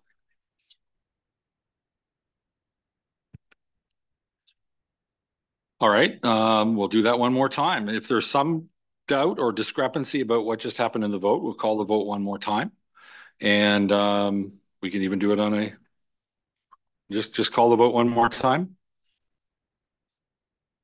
Is the only option to bring it back to council, or is the other option to bring it back to planning? Because I'd approve going back to planning, but I don't approve going back to council. Right, or accept it the way it is. So the reason I voted. The option before us is bringing it back to council next month. That's what we're voting on. All right, one more time because of the possibility of confusion around the vote. All in favor, and hold your hand so I can see that. 1, 2, 3, 4, 5. All against. 1, 2, 3, 4. That carries. Thank you very much.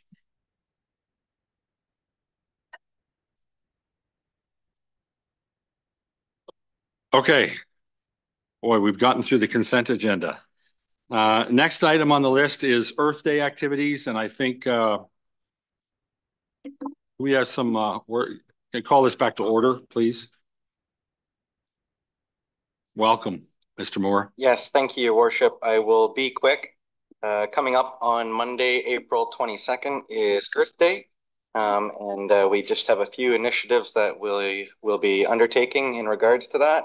The first is the Clean Muskoka Together project. This is actually a district initiative, but it allows members of the community that wish to hold a community cleanup the opportunity to sign up at the district and receive the supplies required to do so, garbage bags, gloves, etc. That program is actually available all year round if there's anyone interested. And the form to sign up for that is on the District Muskoka website. But over the next couple of weeks, we will be promoting that. The second piece is the compost pickup. We do this annually, and beginning on Earth Day itself, compost will be available for pickup at our 3 public works yards. And the last initiative is new this year. We're actually going to be hosting some community cleanup events ourselves. So we'll be in Port Carling in the morning, Bala in the afternoon, hoping to clean up the downtown areas. We invite anyone from the public to come join us in doing so. No need to sign up or anything.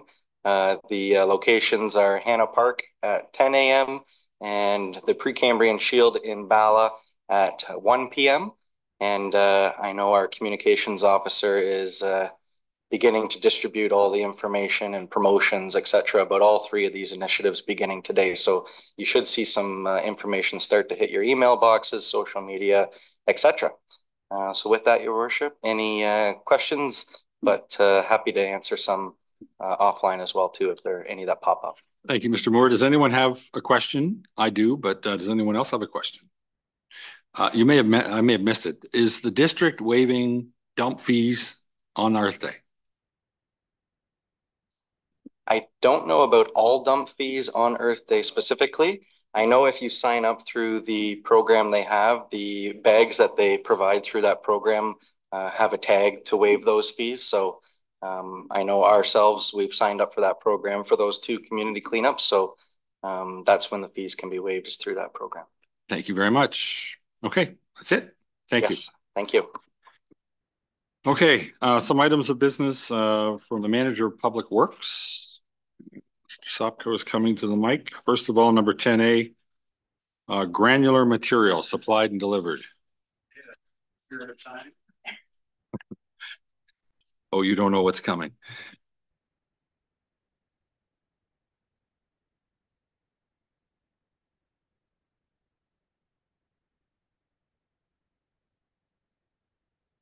Anyone with questions? No, I'm seeing none. I'm going to read a resolution. Moved by Councillor Burry, seconded by Councillor Nishikawa. Be it resolved that Council award contract T-2024-26 to Weeks Construction Inc. for the bid price of $90,992 plus HST. And that the Director of Operational Services be authorized to execute the necessary documents to proceed with the foregoing contracts. Any questions? All in favor? That carries. Thank you very much. Okay, so next report we have is for the award of a tender for supply and stockpile winter sand to the lowest compliant bidder. And with that, available for questions. Any questions on the supply of winter sand? Okay, I'll read. Oh, sorry, Councillor Zavitz. Thank you, through you. Just wondering, what do we do with all the sand that's on the roads when we collect it? Where does that all go?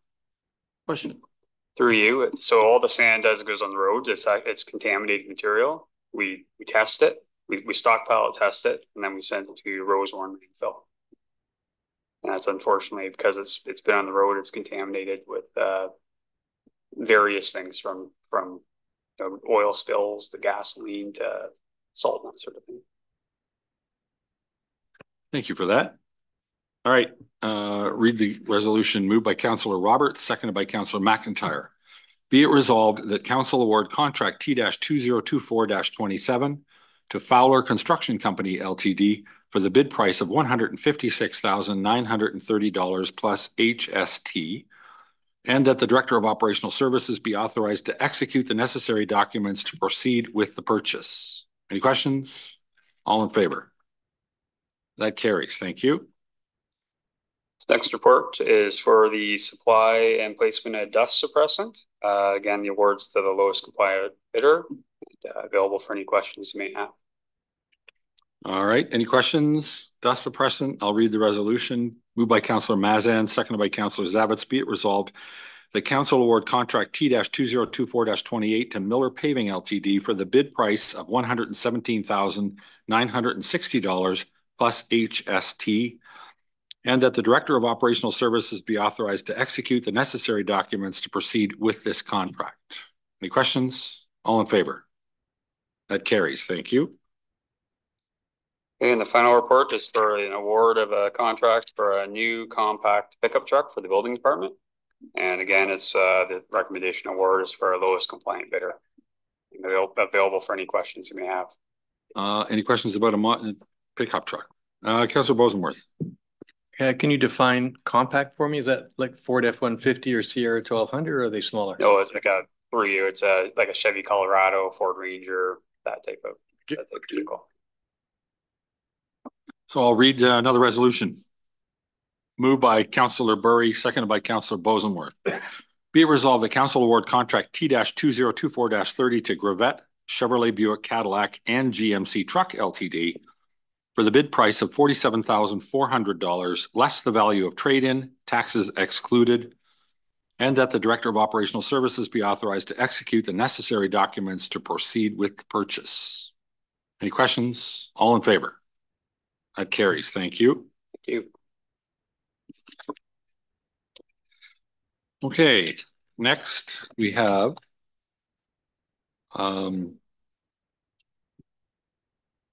who's this? Ms. Crowder, are you speaking on this one? All right, welcome to the podium.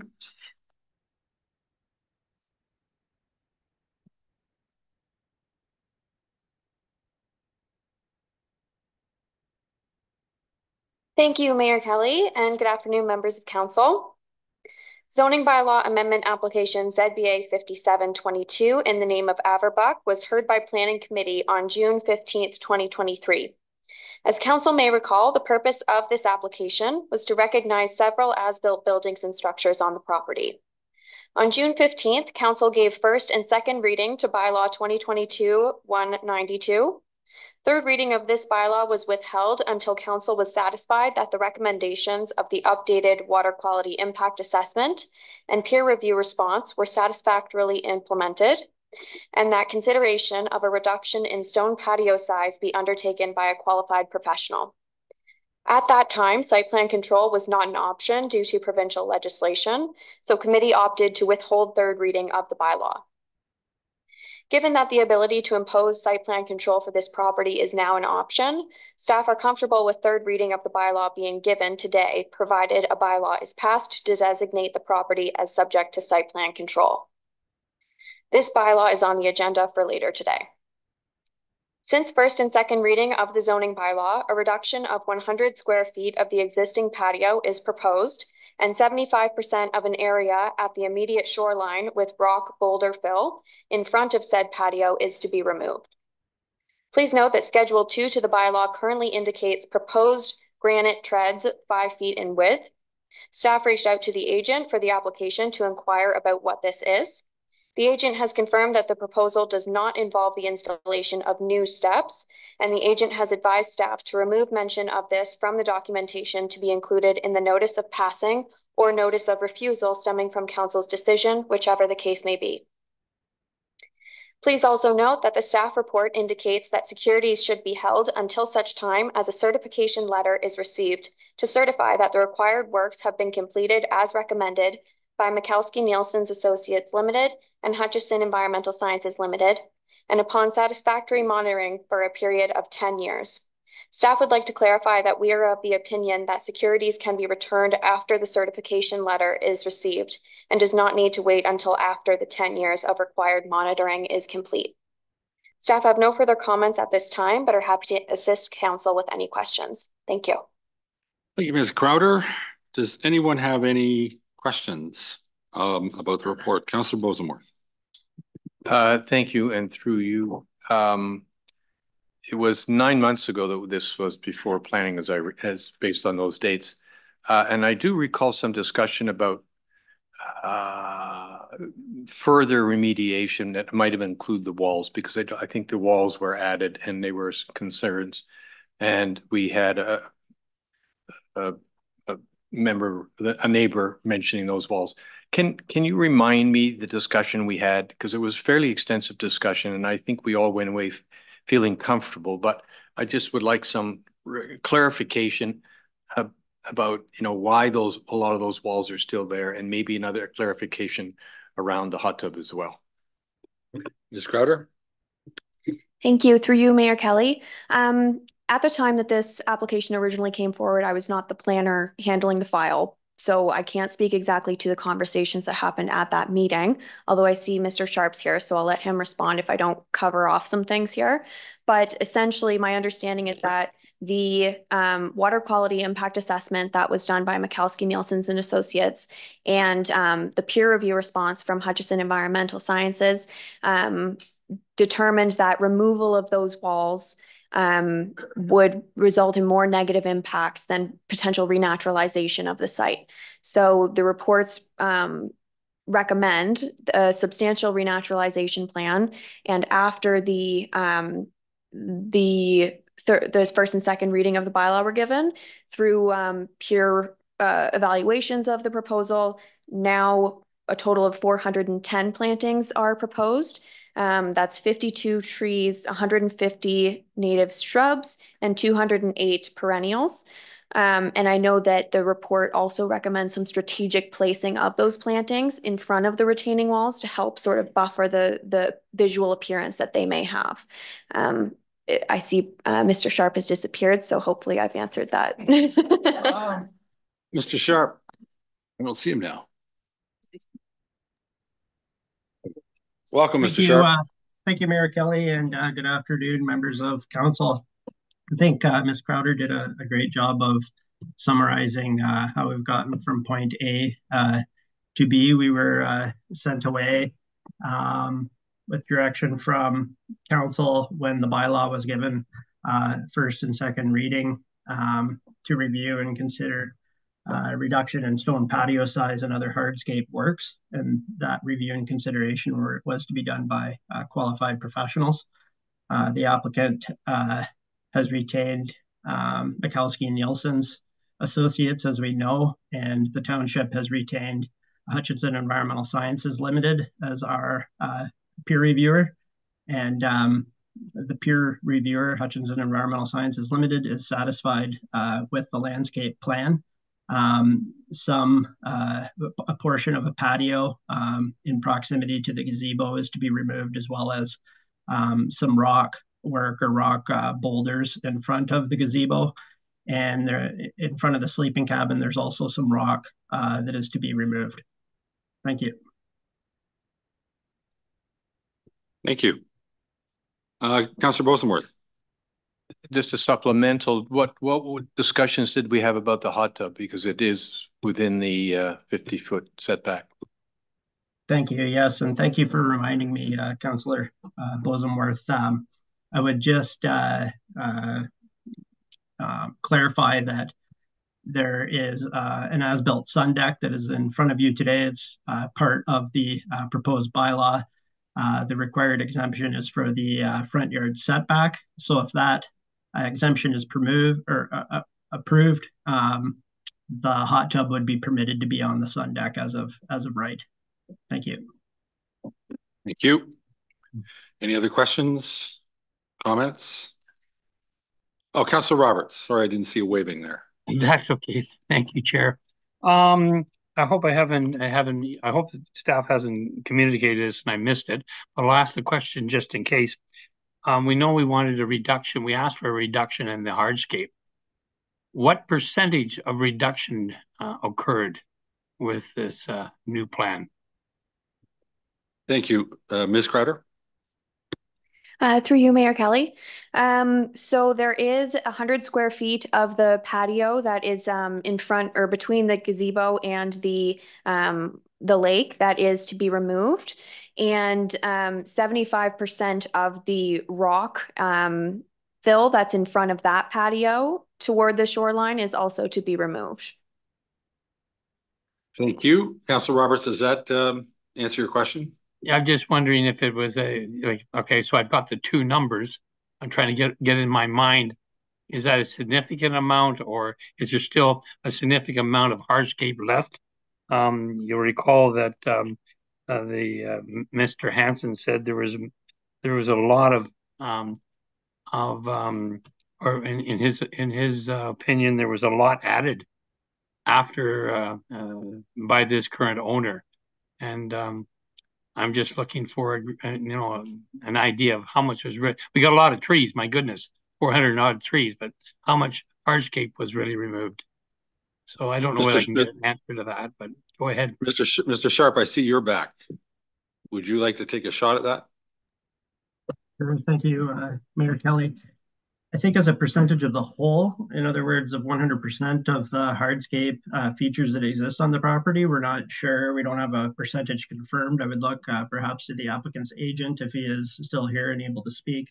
But I would note that on page 153 of your agenda package, the areas of hardscaping to be removed are identified in blue and red. So there's an existing patio in proximity to an existing gazebo. That part of that patio is to be removed.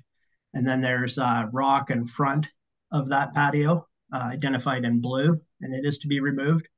And there's a sleeping cabin toward the bottom left of the drawing I'm referring to on page 153, and you'll see that there's some rock identified in front of that area that is to be removed as well. And as Ms. Crowder had indicated, there's a fairly significant amount of plantings that are proposed, quite far in addition to what was previously proposed when this matter was in front of council the last time. Thank you. Thank you for that. I see people are calculating. Councilor Nishikawa. I spoke on this before through you. It doesn't say that on the site plan very clearly. In fact, it says on the red area to be removed, but the blue area doesn't say to be removed. Well, you got to go, let's go to the fine print, like all of that. But in fact, that's what concerns me, that in fact, you know, our bylaws, anybody that's going out there and they were looking at that drawing, it doesn't say, it's yes, if you go very far. I found it interesting that they said to be removed on the red areas, but they don't say that on the blues very clearly. And that's when I spoke before about the number of trees that they were planting and how they were doing it in the hardscape. So I just want clarifications, though, that it's not, that we know what we're voting on and that we're not getting something, you know, a year from now because it wasn't noted on the site plan. It's a good question. I think Ms. Carter had her hand up to help. Thank you. Through you, Mayor Kelly, to Councilor Nishikawa. If you take a look at the page, it's labeled, or it's on page 153, yeah. And if there's a legend on the right-hand side and it shows the red detailing and then the blue detailing, and it labels them as removed patio and removed rock. And then there's some labels that are pointing directly to those features on the site plan. And it also says proposed patio removal and proposed rock removal. And this would be attached as a schedule to the site plan agreement if said site plan bylaw is passed later today at today's meeting. That's how this would be incorporated. It's not very clear about the percentage, but I guess. Anyone with other comments, with other questions? Councillor, oh, sorry, I didn't see Mr. Sharp. Thank you for indulging me, Mayor Kelly. I would just clarify upon reading the fine print, Councilor Nishikawa, within the blue areas, it indicates that approximately 75% of those areas are to be removed. Thank you. Thank you for that.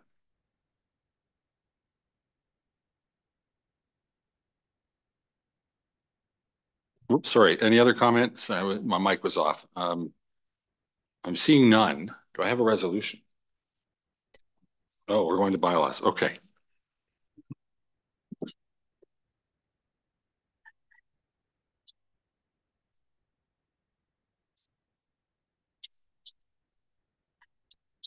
Sorry, we're in the first level. Okay, so I do have a resolution to read at this point. I think moved by Councillor Bosenworth, seconded by Councillor Kent. Be it resolved that bylaw 2022-192, Averbuch, roll number 2-9-087, be read a third time and finally passed. Does anybody have a question at this point? Anybody with a comment? Councillor Nishikawa. I will not be in favor of this today, and I'm very concerned that we haven't dealt with those walls. Thank you.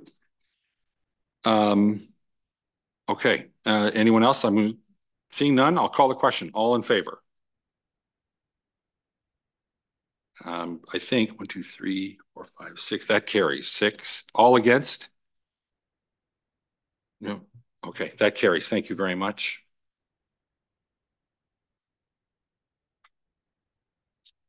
Yep.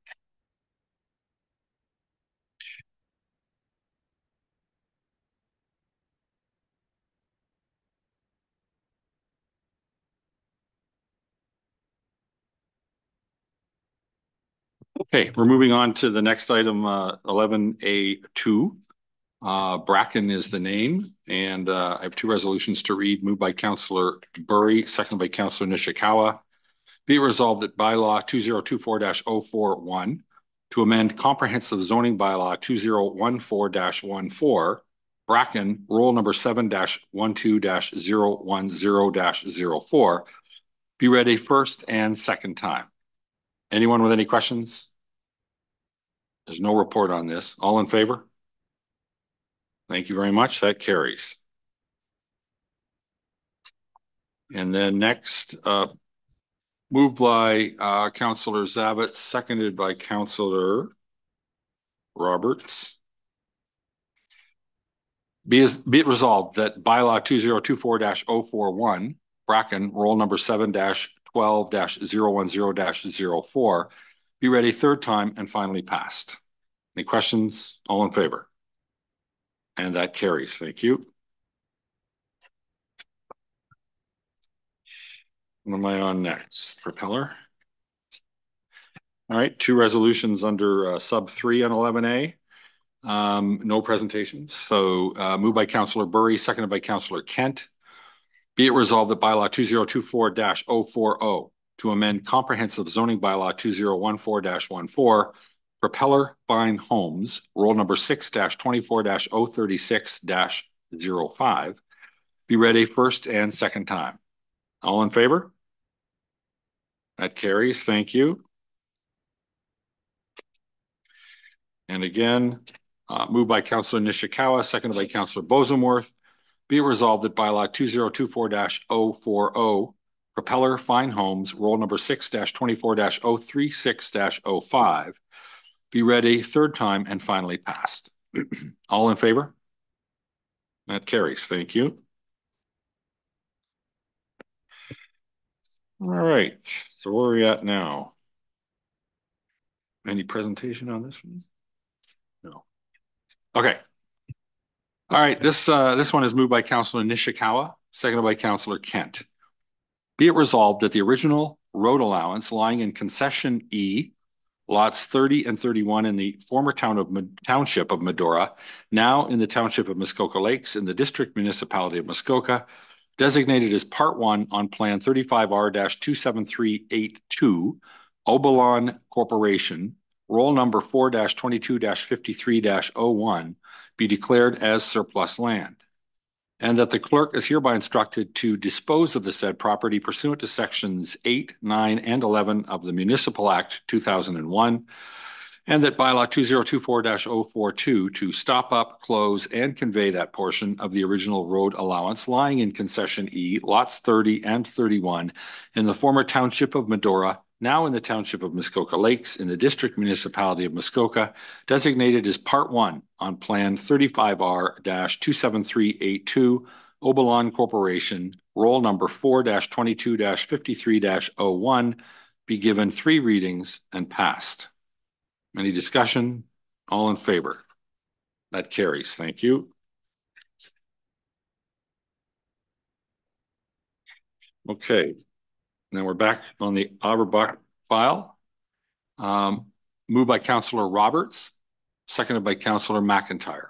Be it resolved that bylaw 2024-044 to designate site plan control, Averbuch part lot 27, part of lot 27, concession 5, parts 2, 5, 6, 8, and 12, plan 35R-23401, Watt, roll number 2-9-087, be ready first, second, and third time, and finally passed. Any questions? All in favor? And that carries. Thank you.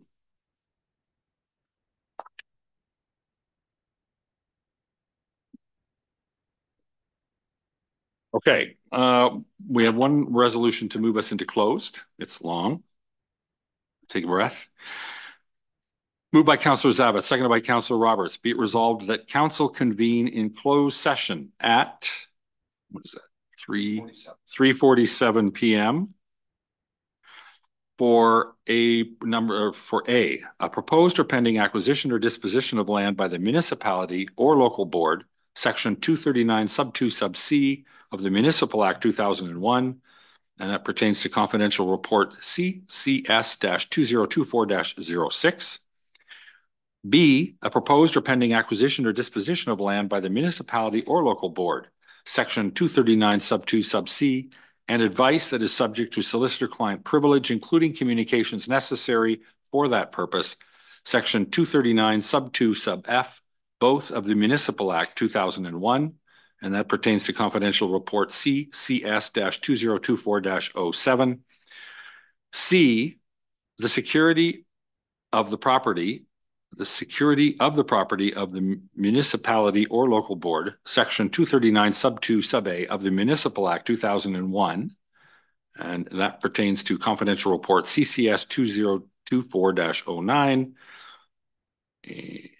Next is litigation or potential litigation, including matters before administrative tribunals, section 239 sub 2 sub E of the Municipal Act 2001, and that relates to confidential verbal report from the Director of Development Services and Environmental Sustainability. And before we do anything with that, is there one more coming out of, is the one on, oh, that's the one. Okay, that's all of it. All in favor? So we move into closed. We will take a break and start, unless there's an urgency to, is somebody waiting on a lawyer or anything? So we can take a break till 4 o'clock and configure for closed session. Thank you.